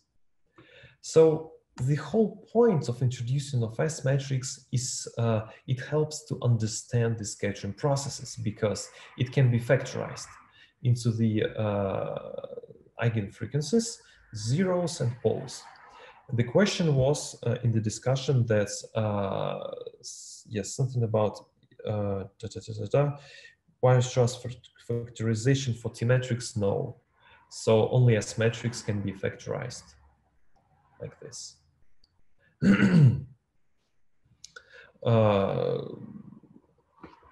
Yeah. because of this relation. So you will have one, yeah, you could actually write down something much less similar to this factorization to T matrix, but it will not be strictly proportional to the product. You will have additional unity, which a little bit complicates the analysis. So it's way much easier to do it in this way. So all of your zeros and poles will be symmetric to the real axis. Yeah, and the whole point of introducing all these T matrices, S matrices, is to understand the fundamental cross sections pretty much straightforwardly, to understand the far fields scattering patterns, again, very much straightforward, and that's it. So let me briefly check. Okay, slide 23. The regularity condition. What if a wave comes into the sphere? Can it not translate through the origin and reach the opposite side of the sphere to also create an outgoing wave? So formally, yes, but so the whole point of our problem, we treat it in spherical coordinates, which means that that is the origin of our coordinates. This is the 0. And if field is coming, so essentially you end up with considering this line, this line. There is nothing on the left. There is 0. This is the origin of our coordinates. And if you have the fields going from outside, it will reflect here, reflect from here, propagate here, reflect, propagate, and here in the core, it will reflect back, propagate to the core, and that's it. And in the 0, it's just the end. That's it. So from a mathematical point of view, this is like this. It works like this. So it just ends at the 0 and doesn't create any outgoing fields, because this is the origin of coordinates here.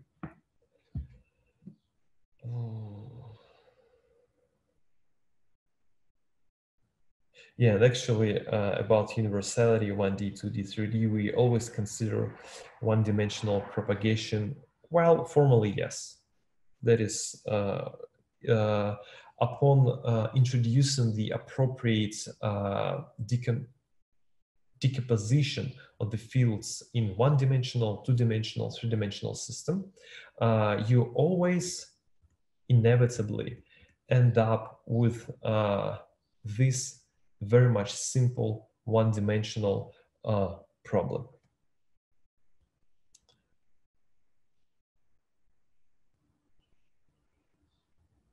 And I believe,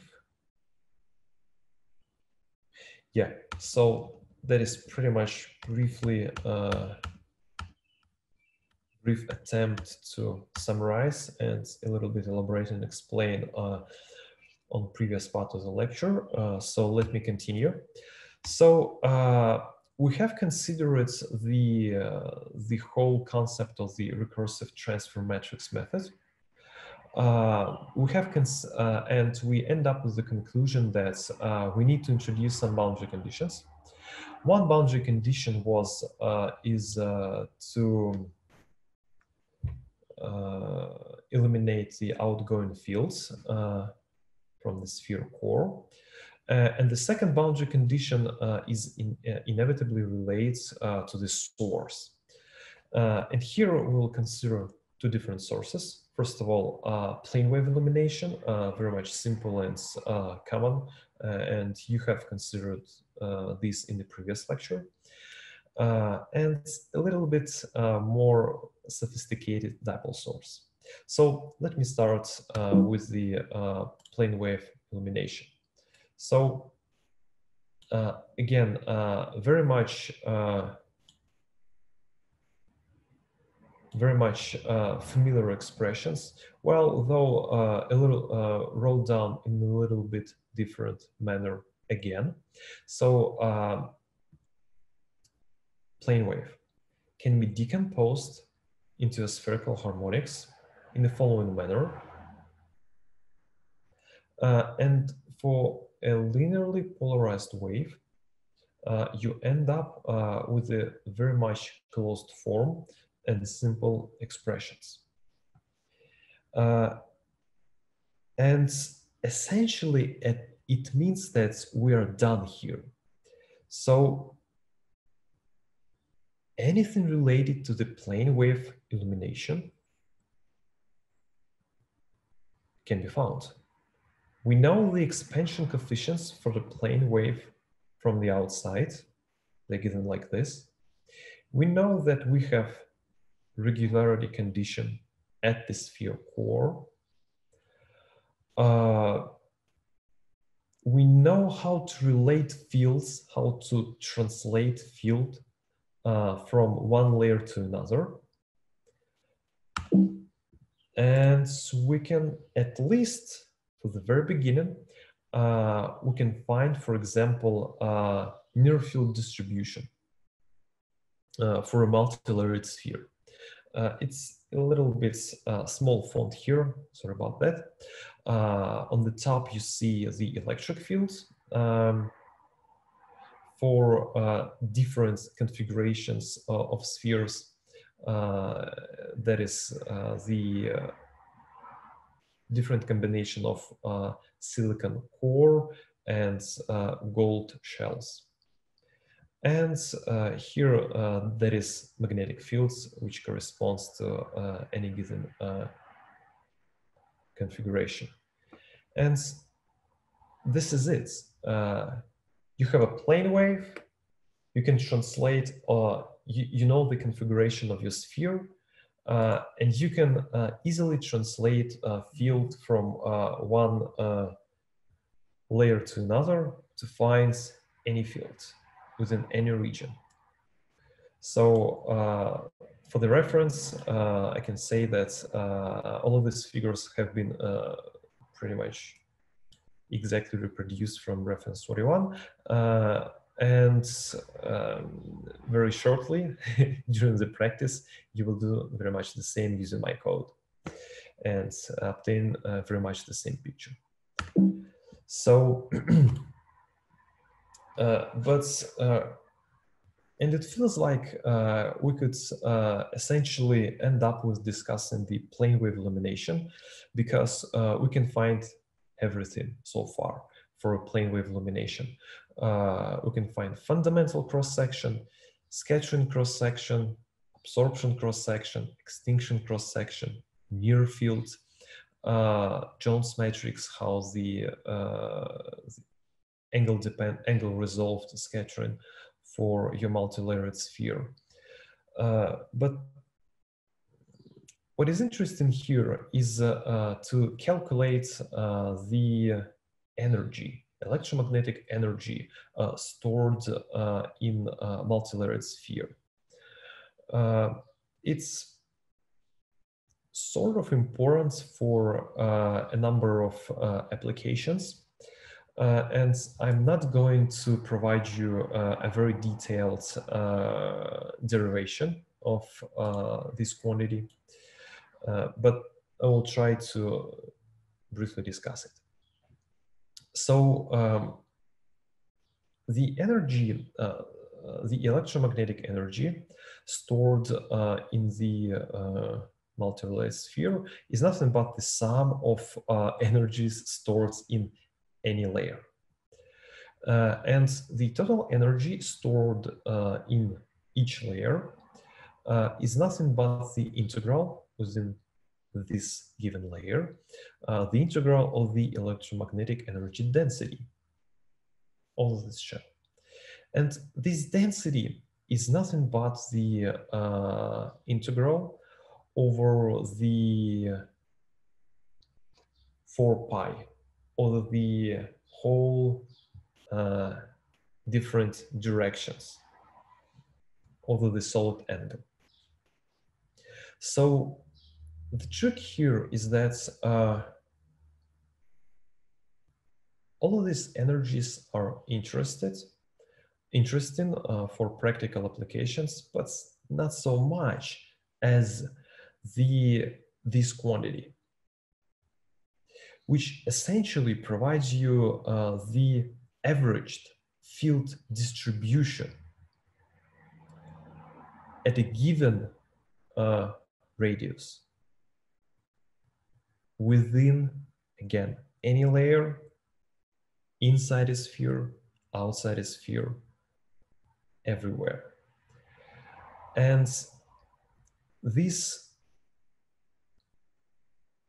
averaged electric field enhancement squared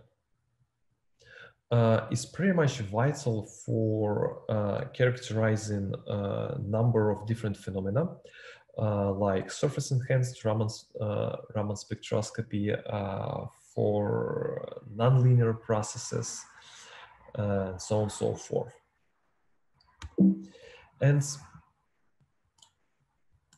okay, sorry about that. So, and the usual procedure to find these averaged electromagnetic fields is to use brute force simulations to find the overall pattern of the electromagnetic field, and then to fix some distance, and for each point to collect all of these different values of the fields and find the average. That is how it is usually done numerically. So again, you find fields explicitly, you choose the radio, you choose some distance of interest, and you find the average. So essentially, on using the transfer matrix formalism, and again, I'm not going to spend so much time on drawing these equations, you can find the analytical solution to this problem. And it's very much complicated. And if you would like to read about this, here I refer to some references. So the whole point, again, to get the averaged field within the solid angle. And after doing some algebra, after doing some derivations, you end up with these equations, which are again goes down to familiar composite transfer matrices. And again, the whole idea here is that once you have your transfer matrix, once you find all of your transfer matrices for your multilayered sphere, you can end up with a number of different analytical tricks, solutions, and results. I'm going to discuss this averaged fields a little bit later also as well. So moving on. After doing again some algebra, you can find the total energy stored within your multilayered sphere. Okay, so that's a very brief summary for this plane wave excitation discussion. So again, if you know your transfer matrix, you can get pretty much everything: far field patterns, near field, fundamental cross sections, electromagnetic energy density. Once you find this matrix, you do some post-processing of this transfer matrix, and you can find a lot of stuff here. you can get a lot of properties after doing some manipulations with transfer matrix. So dipole source, dipole emitter is a little bit more involved. So to what cases or to what problems it is applicable?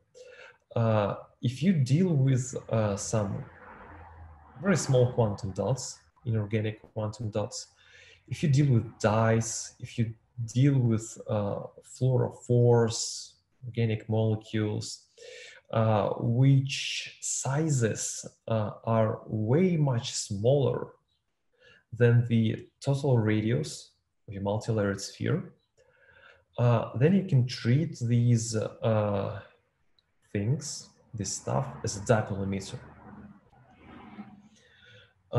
With the dipole, and now the dipole emitter in the general case of multilayered sphere can be located in any layer.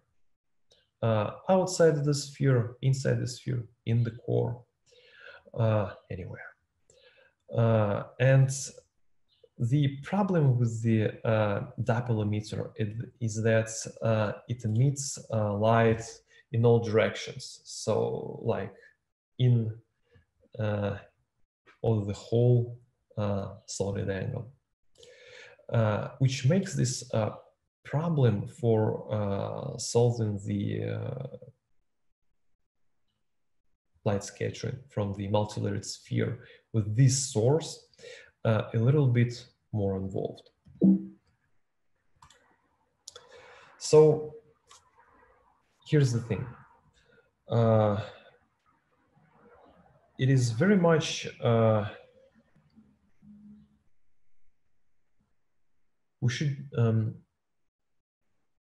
it's very much important to distinguish, well, not really to distinguish, to consider the general generic shell. So there is something outside, something inside, so we have a shell. And when dipole emits within any given shell, it emits to the origin of the coordinate system, or to the origin of the sphere, and it also emits to the far zone, to the outgoing field. And when we solve this problem for dipole source, we need really to distinguish which boundary are we considering. Is it boundary located to the left of your source, to the right of your source? And then the electric field, the magnetic field, created by these dipoles can be written as follows. So if the observation point is located close to the origin, then we decompose our fields to the ingoing waves. And these are expansion coefficient for the dipole source in this case. If the observation point is located further from the source, or to the right of the source, further from the origin, then we decompose our fields to the outgoing fields.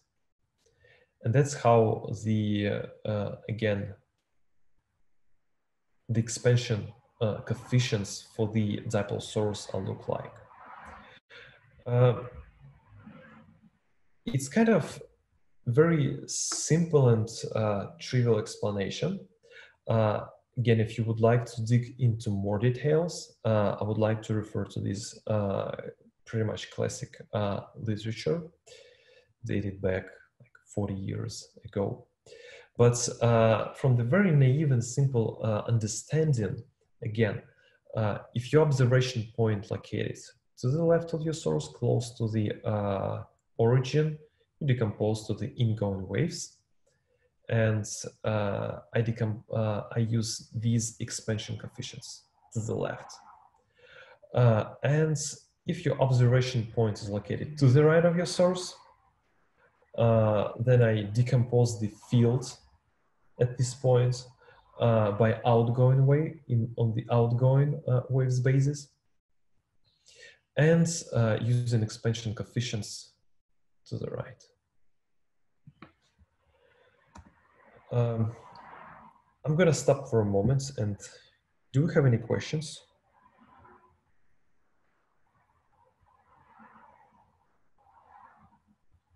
Okay, so far so good. So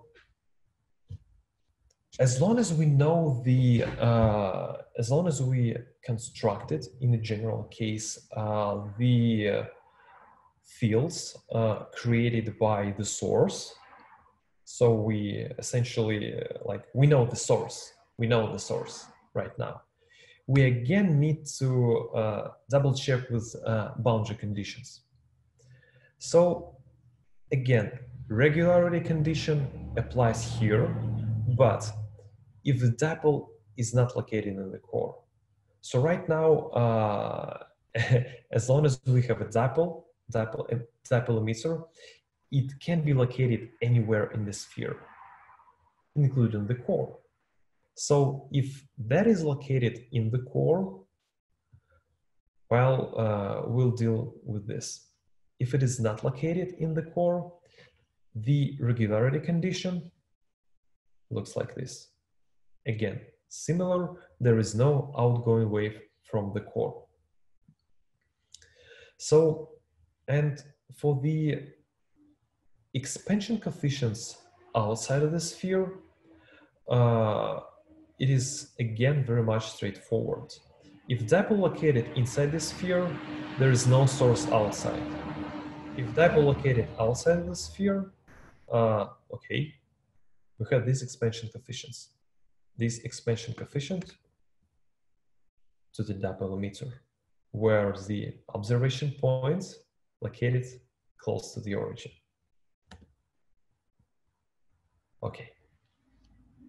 So expansion coefficients, when you try to translate fields from one layer to another, become a little bit more involved because, well, in general case, dipole can be located anywhere.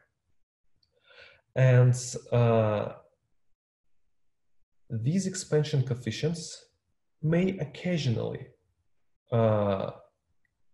include the expansion coefficient for a dipole if the corresponding layer contains the dipole emitter. So, so far, we just move on and solve this problem in general. Generally, for dipole located anywhere, and our task will be to find the field outside. So to find the outgoing expansion coefficient in the host medium.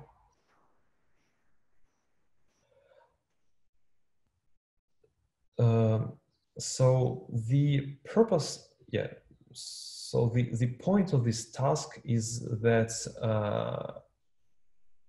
for problems containing dipole emitters, we very much interested, usually very much interested in the outgoing waves outside of the sphere. So for, again, for generic shell,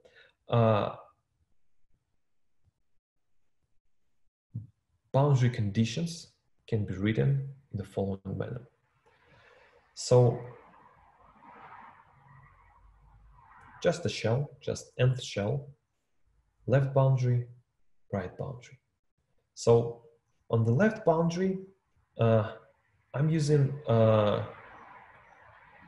And there is only one dipole source here.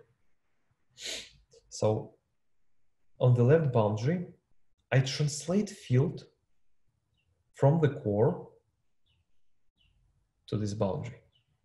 And that is our, that's how I translate field from the core to this boundary. Again, regularity condition, which sets B1 to 0. There are no outgoing waves from the core. And I know that the dipole source is not in the core because it is in generic shell. And I translate the field from the core on using composite transfer matrix forward to here. So that's how fields are translated from the core to this left boundary of the generic shell. If I would like to translate the field from this shell to this boundary, it's pretty much straightforward. I'm using the expansion coefficients of the fields wherever come to this shell plus dipole source here. Okay, so that's how it looks for this boundary. For the right boundary, again, the dipole translates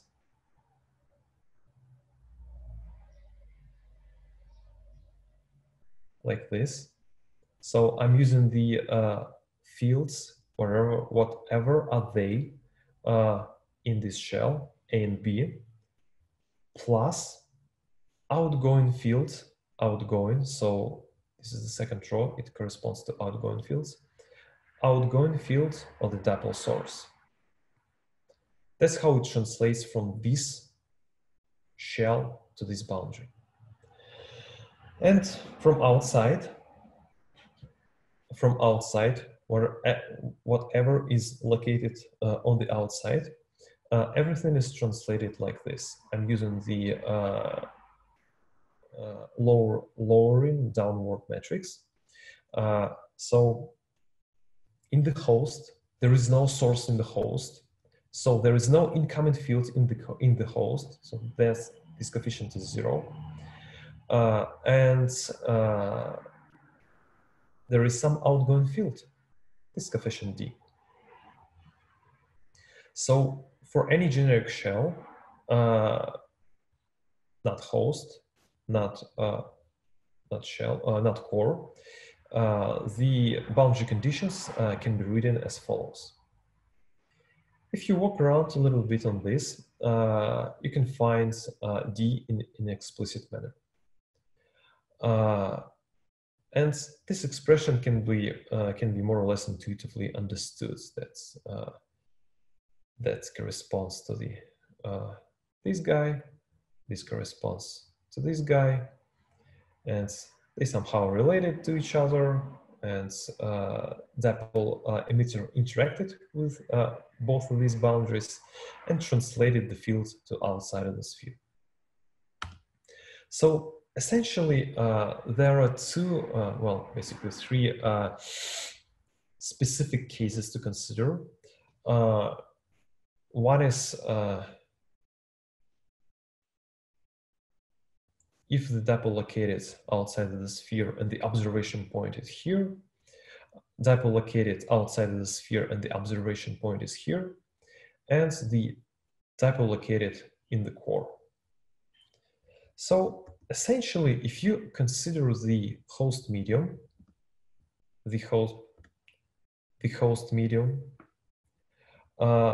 you end up considering only this boundary. And setting up and considering this boundary condition. But the point here is that this 0 becomes this guy, because in the host medium I have a source. And you're done From this, you can find the observation point here. For this situation, it's pretty much the same, but for these points, the field will be created not only by sphere, like this, but the field will be mediated by the dipole itself.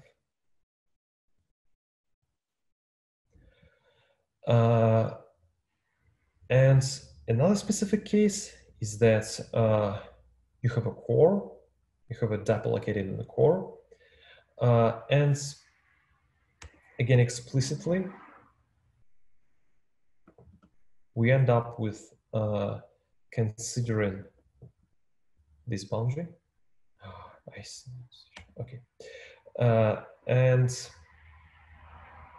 if dipole located in the core, then you set up this 0 to be this guy. And that's it. And you're done with D. So basically, we have considered 4 different examples on how to find the expansion coefficient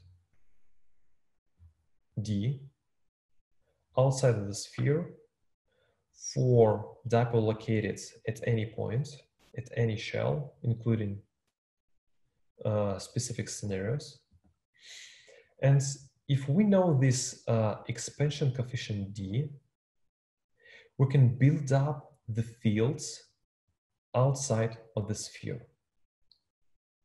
And that is very much interesting for light scattering community, because then you can build up far field scattering for distances large enough from the sphere to build up different characteristics, which I will consider on the next slide. So again, if I build up the fields outside from the sphere for known Ds, I know Ds, for any case, irrespective where the dipole is located, I can then go to the far fields by setting up the observation point to infinity. I can use the limiting expressions for Hankel function H. Remember the multiple decomposition H. It consists of Hankel function H. In the limit of the infinity, I can find the limiting expressions for Hankel function and derivative of the Hankel function. Then find approximate solutions for these multiples. If I replace this H by these expressions and derivatives by these expressions, I can replace these H's in the fields and end up with very much important relation to the far field, to the field in the far zone, which is again and again can be built up from the coefficient D, expansion coefficient D, which is again dependent on the transfer matrix. Let me start for a moment. Do we have questions?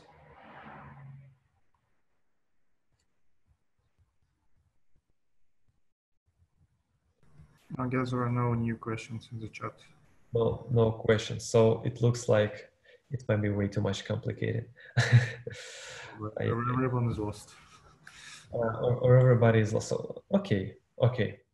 Let's move on. So essentially, right now, yeah, I'm running a little bit short of time. I have well, a lot of information to discuss. So I will just a little bit speed up. So if you know the fields in the far zone, you know electric field, you know magnetic fields, you can build up them.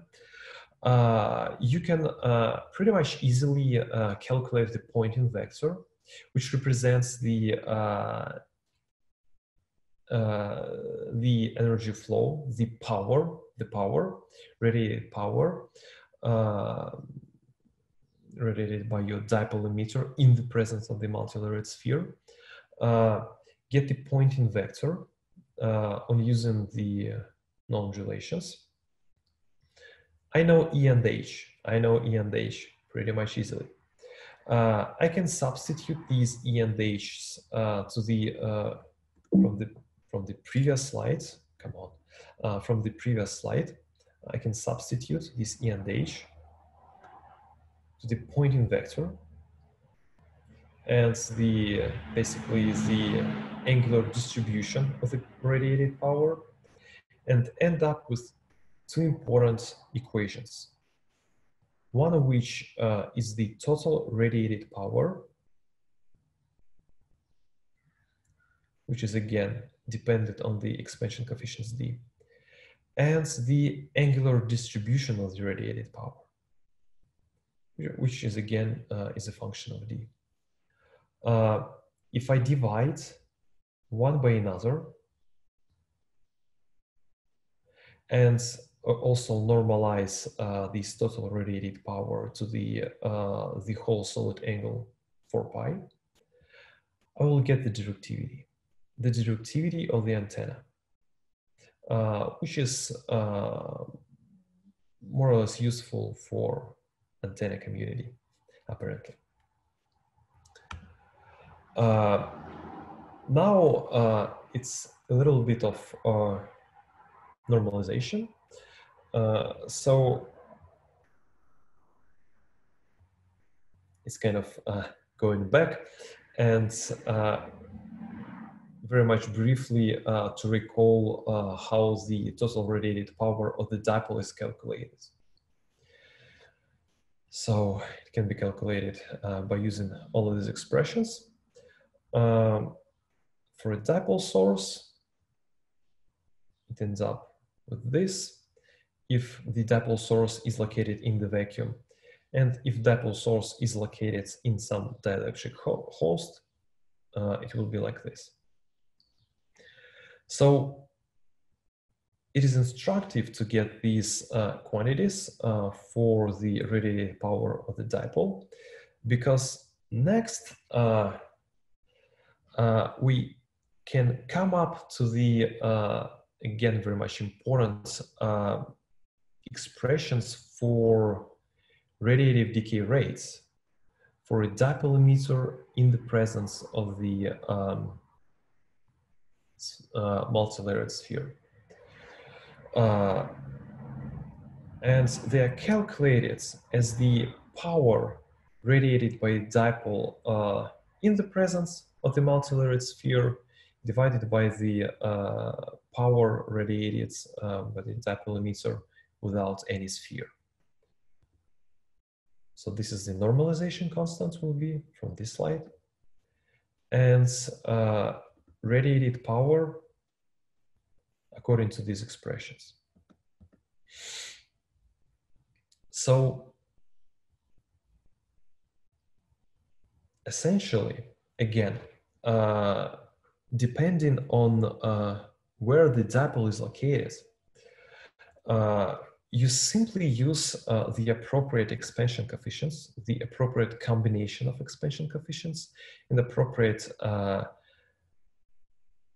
outgoing or ingoing or outgoing spherical waves, and can build up a self-consistent solution for this system. And again, it becomes pretty much compact and pretty much straightforward on using transfer matrices. Here, it is important to distinguish different cases where the dipole is located.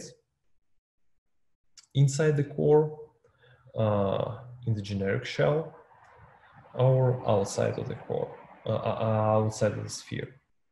So if the dipole located inside the core, it will be only outgoing wave from here. So now it's well, okay, it will require a little bit more explanation. I'm just gonna leave it for a discussion. And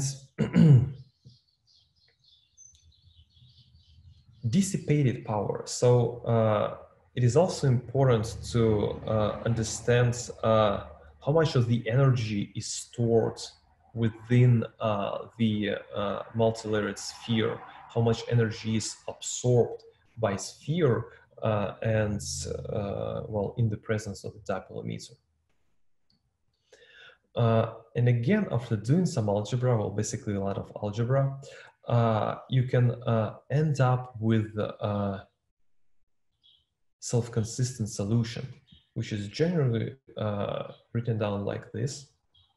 Again, non-radiative power is the power, the energy absorbed by a sphere.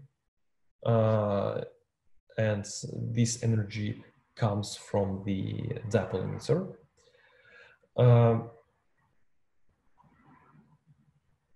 In general, it depends on how the dipole emitter is located with respect to the absorbing shell. Absorbing shell is the shell with the imaginary part of the dielectric permittivity larger than 0. Then the material is absorbed. And the respective position between dipole and shells can be summarized in 4 different scenarios. The dipole is in the core. The dipole is closer to the origin of the sphere rather than absorbent shell, vice versa, and dipole is outside of the sphere. And again, every solution, the solution can be written in terms of combination, appropriate combination of the transfer matrices. Forward or backward transfer matrices. I'm gonna speed up a little bit, and so I'm gonna skip this slide. So, just to give you a sense why the decay rates are so important, the radiative and non-radiative decay rates are used for fluorescence.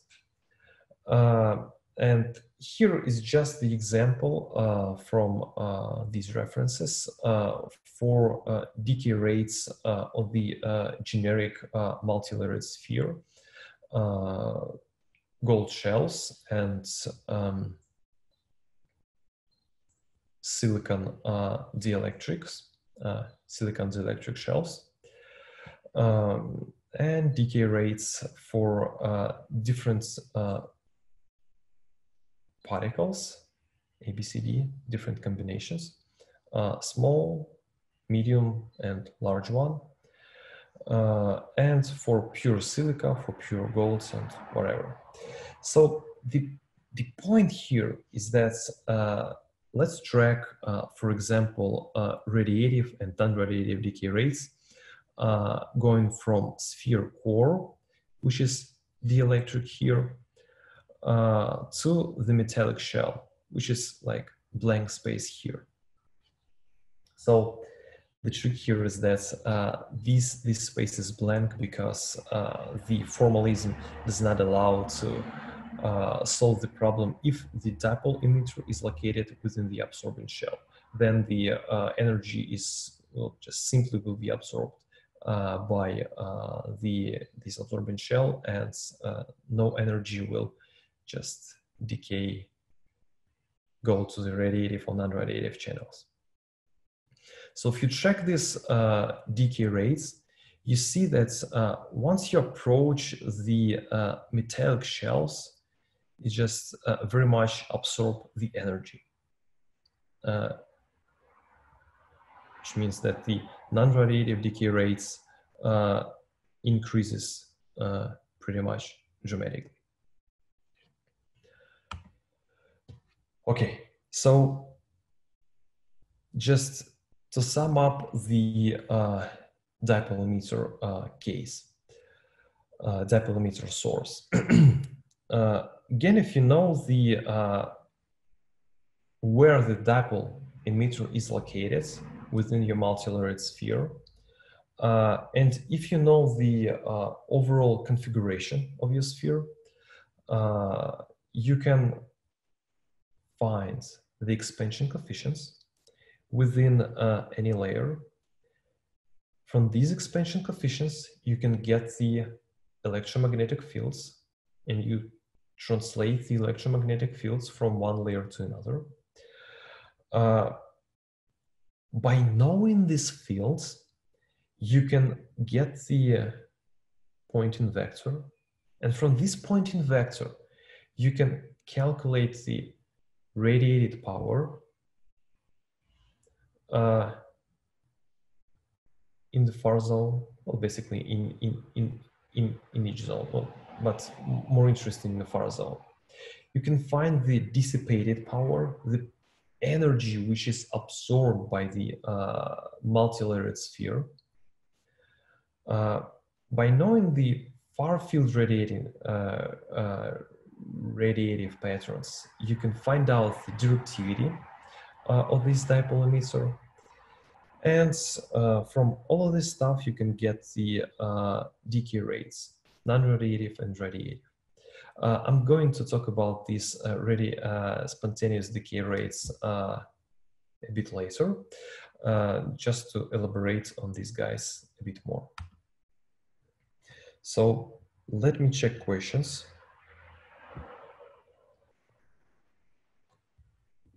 '46. Okay. So what does the sum over imaginary epsilon mean? So the sum here implies that I summarize this expression for every absorbing shell. Because in general, I can deal with, well, this is a multilayered sphere, and the number of absorbent shells, the shells with imaginary parts of the epsilon larger than 0. So the number of these shells can be arbitrarily large. It can be 1, 2, 3, 4 absorbing layers. And I summarize this expression for all of the absorbing layers. So, excuse me, so when the imaginary part is less than 0, then it means that we have emitting layer, and we don't. So if imaginary part less than 0 might be a little bit more tricky and requires, so yeah, it corresponds to the active layer, and I would deal with this problem with a very much carefully. So, but it is not absorbent. It is not absorbent. So I don't need to calculate non-radiative decay rates here. I have another question. So you used the expressions for the electromagnetic energy density, and it consists of two terms, the square of electric and square of magnetic fields, and you had some prefactors of them. Oh yeah. So it's is it Brilliant formula? Yes, exactly. So it does consider the dispersion of the permittivities. Yeah, sure. Okay. So do we have more questions? 41. Slide 41. So I do have a question. If R less than RD,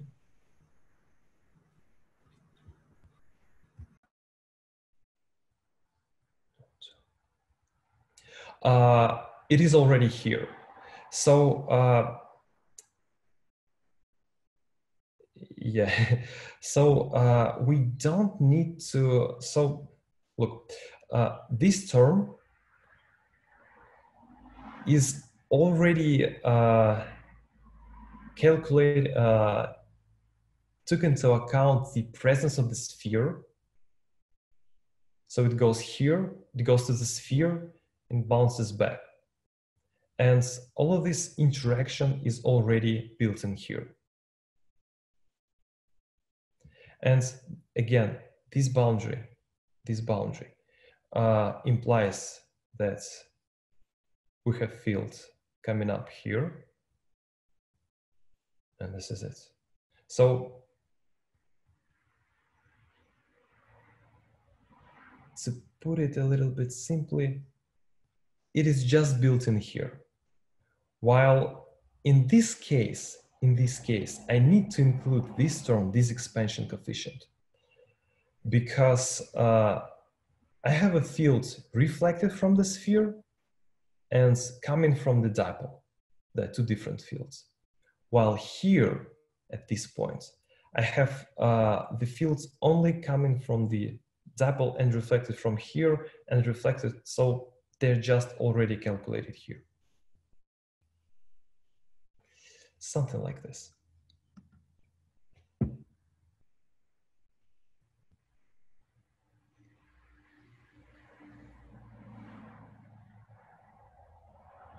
Okay, so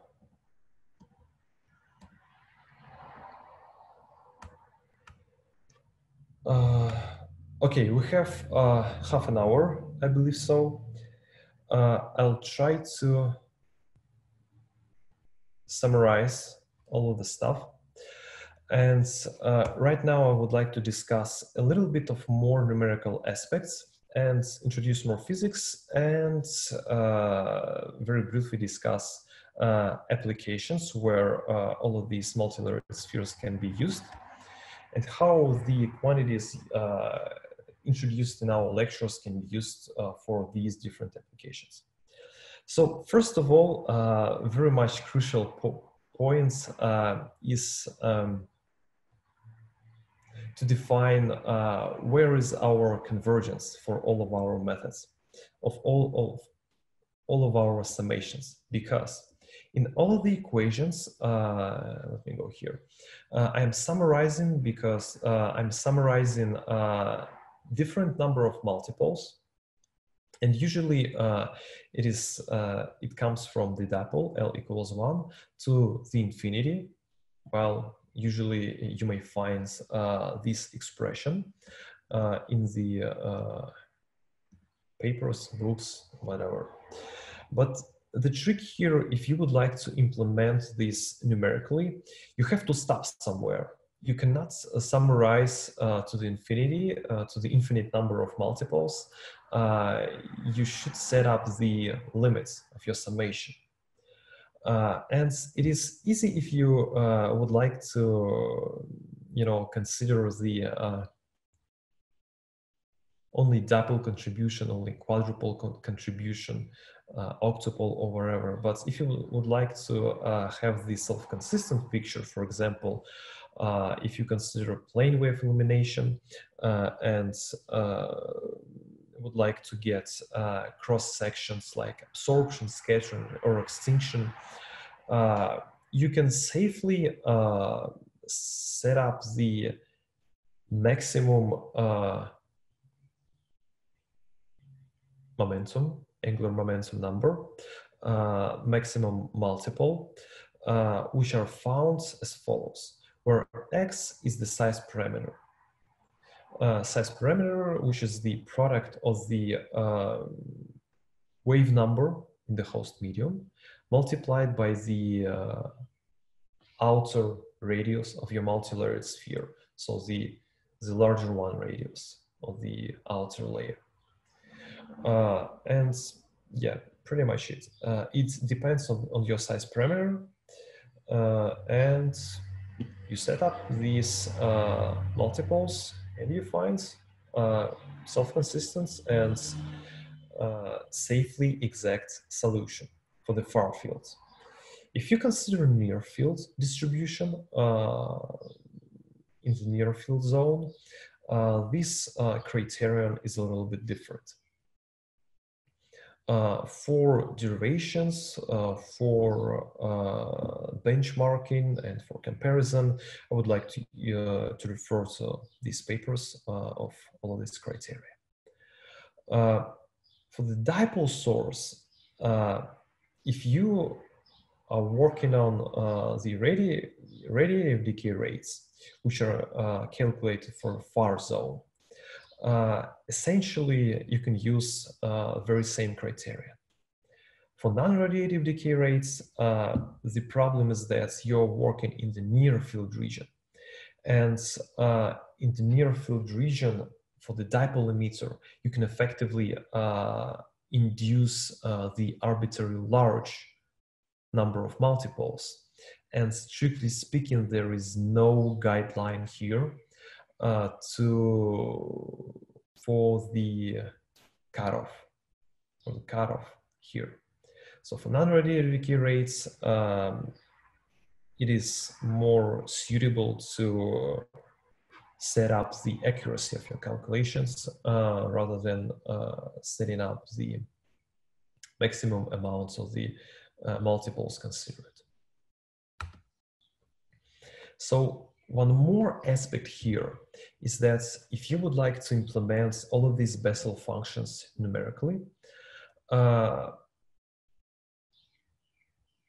by your hands, on using the definitions of the Bessel and Hankel functions, like from sinus and cosinus, you usually end up with a lot of problems with overflows, with losing the accuracy due to the machine precision.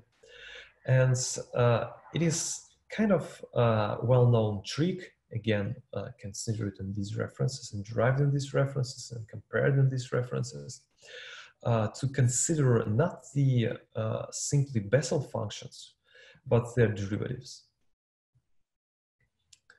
And on using these definitions, you can use recurrence relation to generate any L-1 multiple for any given Lth multiple. And you can use, so D is the logarithmic derivative of your Bessel function. And well, basically, you can also generate the product of your Bessel functions and find out this derivative. So as a starting point, you can use for the 0th multiple, which is actually not used in the calculations. We start with the 1, which is great, with the first multiple, which is a dipole, which is great. We can use these initial values, use these recurrence relations, and generate the products of the Bessel functions or the logarithmic derivatives of the Bessel functions, which are then used in the transfer matrices and in expansion coefficients, and get more stable results. Again, if that is interesting, see these references.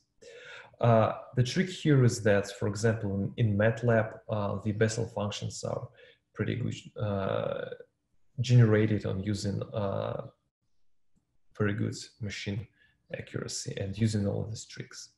But for example, if you would like to use it in Fortran, or I'm not sure about Python, you will likely end up with these expressions.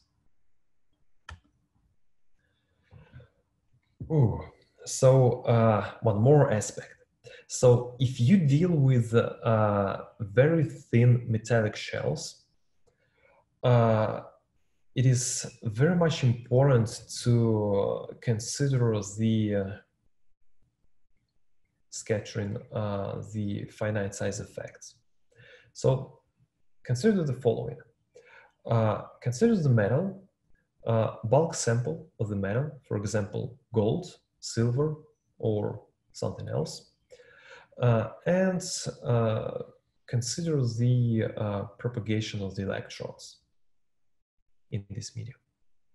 So The electrons, so the propagation of the electron is characterized by the three path,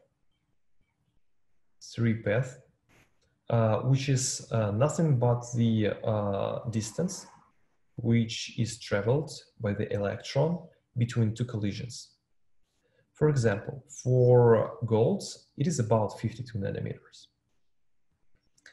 Now, consider the following. If you have multilayered sphere and the thickness of the shell is smaller than the electron three path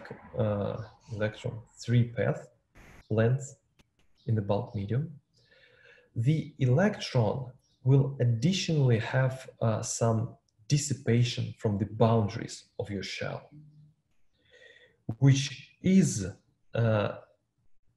has to be considered and which basically modifies the bulk electric permittivity used in your calculations by the following.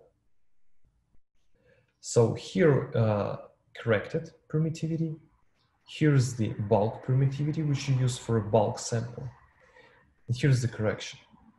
So here, omega p is the plasma frequency. I don't know, did you consider the plasmonic effects or not? If not, just refer to this reference and look to this paper for more details. I'm just going to briefly explain that omega p is the plasma frequency. Omega d is the Drude damping constant. And omega is just the frequency. And that's it. So gamma is given like this. Here, v is the Fermi velocity. And the effective path, which is traveled by the electrons, are given like this. So here is the Rn is the outer radius of your sphere, Rn minus 1 is the inner radius of your sphere. And the point here is that if your effective path will be large enough, will be very large, this term will vanish, gamma become gamma d, then these two terms will be the same, and epsilon will become like epsilon bulk. So for sufficiently thick shells, you don't care about this correction.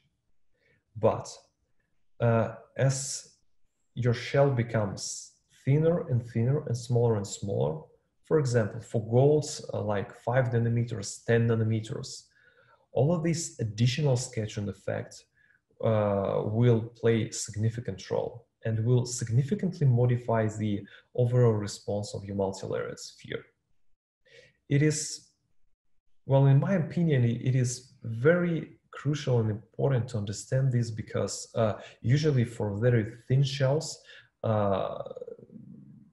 people use like bulk dielectric permittivity and don't take into account all of these corrections, which may very much significantly affect and change the final results. And again, all of this stuff will be considered in our practice. Finally, we have 15 minutes. Okay. So we have considered a lot of stuff about multilayered spheres. Well, probably not very much, maybe clearly, maybe not so rigorously. Again, I would like to refer to some papers mentioned on every slide to get more details and more explanations. But the point is that if we know the transfer matrices for our multilayered spheres, we can get a lot of information. For example, electric field distribution, as I have shown you before, for a plane wave illumination. And this electric field distribution is very much important for example, for surface-enhanced Raman spectroscopy. where multilayered spheres can be used as the, the tag to detect some molecules, analytes. And these multilayered spheres can be linked to some molecules. And inside this multilayered sphere, it can be constructed with the different combination of metal and dielectric. And inside this dielectric, the Raman molecules can be embedded. And the trick is the following.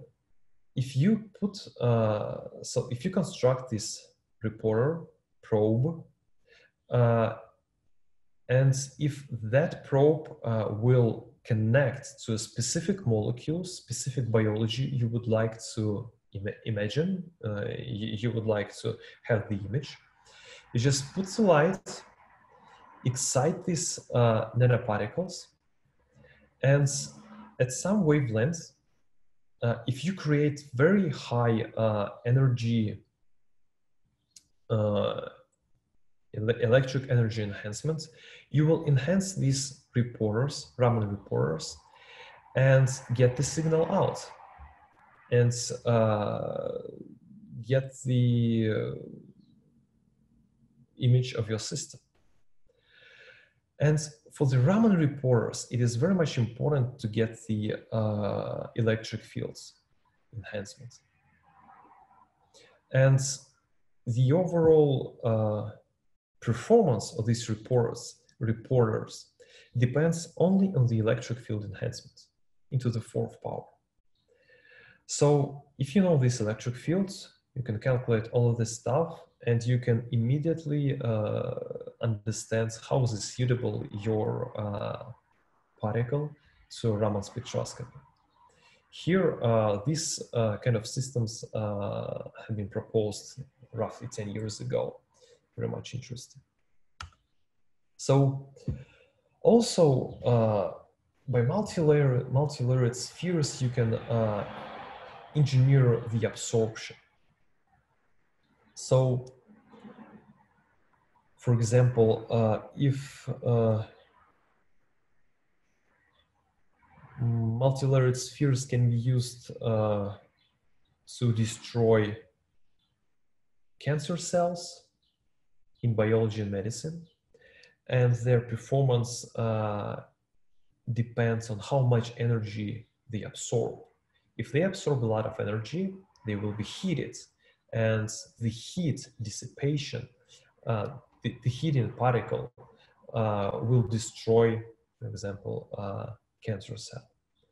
Or another application is absorption of light can be used for solar cells. And again, we know how to characterize the multilayered sphere. Again, I'm recalling the absorption cross-section here. And here, again, remember the S matrix. And the absorption is nothing but, so anything but the outgoing wave. From understanding this expression, you can design the particles to absorb a lot of energy. And you can see that the maximum absorption, the maximum, is possible if scattering matrix is 0. And it's natural. If particle does not scatter anything, it will absorb. And for any given channel,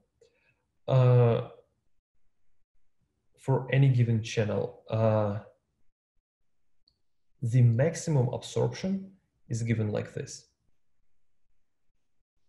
If you set up S to 0. Okay. And again, refer to these papers, and you can see that the absorption can be designed to get maximum values. These are pictures only for homogeneous particles. It's not so interesting. So you can have, well, it's interesting. It's really great, basically great paper.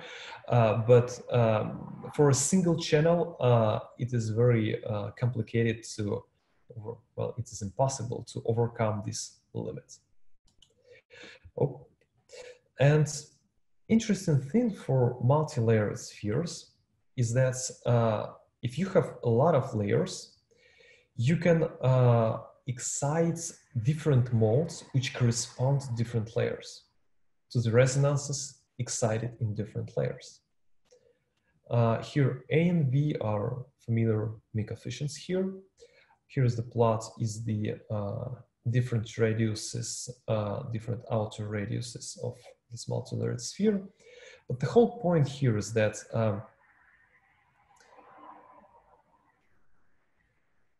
by appropriately tuning each channel, for example, electric dipole channel and magnetic dipole channel, here, black and red, here, or including electric and magnetic quadrupoles, you can sum up different channels and overcome the limit. This is the limit for a single channel, single dipole channel, or single quadrupole channel. You can overcome these limits, and by using different channels, by using the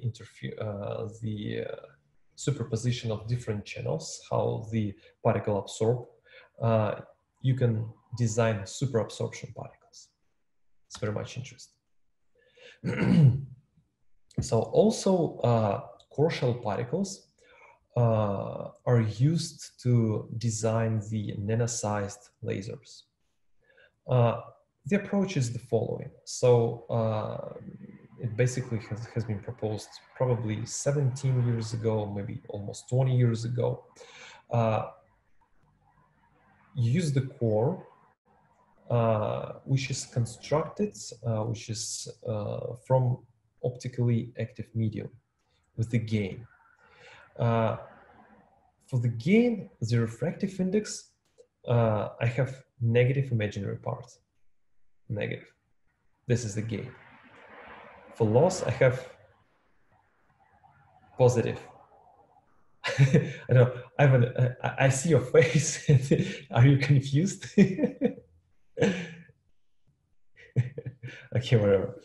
No, I'm just actually have a question on the previous slide. So here you said that this dashed line, this is the limit, the maximum absorption limit, right? Yeah. But looking at the formula, I have sigma absorption, and it does not depend on the particle radius. So it should be something like the constant.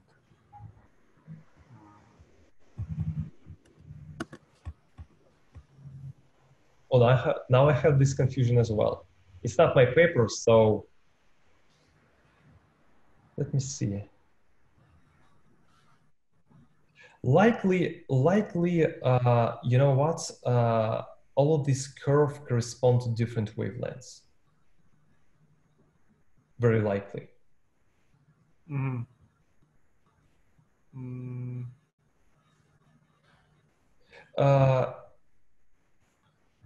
I would say that I would refer to this 37 or 36 reference and see for more details.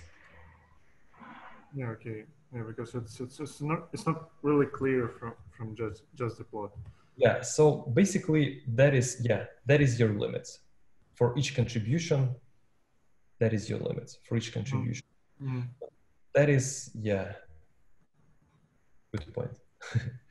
So for the lasing again, so going back to the lasers, I'm constructing the core from the optical active medium, the gain, and shell is usually, well, initially has been proposed to be the gold one. So this plasmonic nano lasers, basically spacer, surface plasmon, amplification, and then like a laser. So in this case, we are interested in the scattering cross section, which is given by this expression, and again, scattering matrix. And our purpose is to maximize and to design the scattering matrix to be as large as possible, to get a lot of scattering outside from our particle. And for these systems with gain and loss, it can be designed and, for example, for different wavelengths, for a given configuration of the given sizes of the particle, for different gain, you can tune the gain, you can tune the wavelengths to get the very much narrow peak in the scattering cross section. So also you may it is very interesting to design the scattering patterns, and it has been already mentioned the well-known, interesting, and famous Kerker effect, where the backscattering is completely suppressed.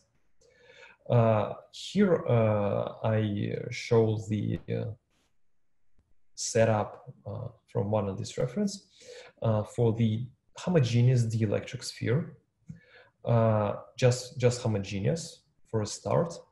And at some wavelengths, the backscattering can be observed to be completely suppressed. So the general requirement, general condition for this suppression of the backscattering looks like the following. And again, knowing transfer matrices, knowing your permittivities, permeabilities, you can design your particle to suppress the backscattering, and which is actually have been shown on the next slide. Again, I refer to a very neat and nice paper. I like it. By built-in core shells, and here the shell will be like phase change material, which changes its phase from amorphous to crystalline on using some external bias. You can design the core shell nanoparticle, multilayered nanoparticle, to suppress backscattering or suppress forward scattering. And all of this is possible if you have multilayered spheres. So multilayered spheres open up new ways for new designs, new opportunities, new functionalities. Ooh, okay, I'm running out of time, but to finalize, I would like to briefly explain the manipulation of the dipole emission and on the example of the fluorescence. So the very common example of the dipole emission near a multilayered sphere, essentially, well, practically, what is happening in practice, it can be described by two different separate processes. So the first process is that you have a multilayered sphere. You put a dipole emitter here, wherever, dye, molecule, quantum dots, anything which emits light. And you excite all of your system with a plane wave. Then multilayered sphere localizes the electric field near the dipole emitter. And then this dipole emitter radiates light. So you excite the whole system and you excite the sphere, creates the field, and excite the dipole. And it happens on the excitation wavelength. Then you turn off the plane wave and you have only the dipole, and it emits light. And essentially it emits light in three different channels. So just to remind you that it can go to non-radiative channel, which is absorbed by the particle. It goes to the radiative channel, which you measure somewhere in the far field. And also, we didn't consider this in all of our theory. There is some intrinsic transitions within the dipole emitter. And all of this happens at the emission wavelength, which is not necessarily the same as the excitation wavelength. And it's usually called, is referred to the Stokes shift. So the excitation process can be described by this equation. So it is nothing but the electric field enhancement. And P here is how many photons are involved in this process. So for example, if that is the simple fluorophore, it's going to be just only one photon absorbed by the emitter. If you have upconversion or second harmonic material, which just provides you second harmonic generation, it will likely, well, not likely, but it actually eats 2 photons. Yeah, and the emission process is described by the quantum yield, which is nothing but the radiative power, which is radiative stuff, divided by all of these contributions from all of these channels. So it is essentially the portion of, so how efficiently this emitter radiates light compared to all of the sum of all of the channels. And if you, for example, consider the fluorescence enhancements, then it becomes very straightforward. First of all, you have the excitation enhancements, and then you have the emission enhancements, and that's it. You just multiply these 2 contributions. And the beauty of this approach is that it is valid for, again, for fluorescence, for upconversion, for any fluo emitting dipoles, emitting processes. The only point is correctly and appropriately to describe the excitation rates. Okay, I'm gonna skip this, and summarize. So by using transfer matrix formalism, you can get complete light scattering picture. You can get fundamental cross sections. You can get the near field distribution. You can feel the energy stored in the particle. You can find the far field scattering processes. You can find the decay rates, spontaneous decay rates, directivity, much more. And essentially, it goes up to appropriately combining Bessel functions, knowing your boundary conditions, and doing some maybe post-processing of your transfer matrix, just some combinations for any of these problems, and you're essentially done. And it is nothing scary about this. So again, what is really beautiful here is that in any scenario like one-dimensional, two-dimensional, three-dimensional, you end up with one-dimensional problem, even for three-dimensional sphere, which is very easily and straightforwardly and clearly can be described by 2x2 matrix, transfer matrix. So even large object, like three-dimensional objects, is very simple to describe by 2x2 transfer matrix. And finally, what is really important about all of this stuff, if you would like to calculate all of these things, and if you use analytical solution, it is way much more faster than if you use finite different time domain method, finite element methods, boundary element methods. These are all good methods, but they are numerical. And if you work with sphere and you work with multilayered sphere, it is way much better to use analytics, which speed up your calculations and which basically goes up to the next practical lesson. So just to conclude, I'd like to provide some references. You will be given by this presentation. All the references are clickable. So for me calculations, it is very much instructive and interesting to use a website from ITMO, mie-calculator, some other stuff. Also, if you would be interested to find out some free software for light scattering problems, I refer to these two very nice websites. More info on light scattering problems and multilayered spheres and other different problems and history of light scattering can be found on the personal site of Alexander Moroz. He is basically the principal investigator or advisor of this work on the multilayered spheres. Also interesting channels can be found on YouTube.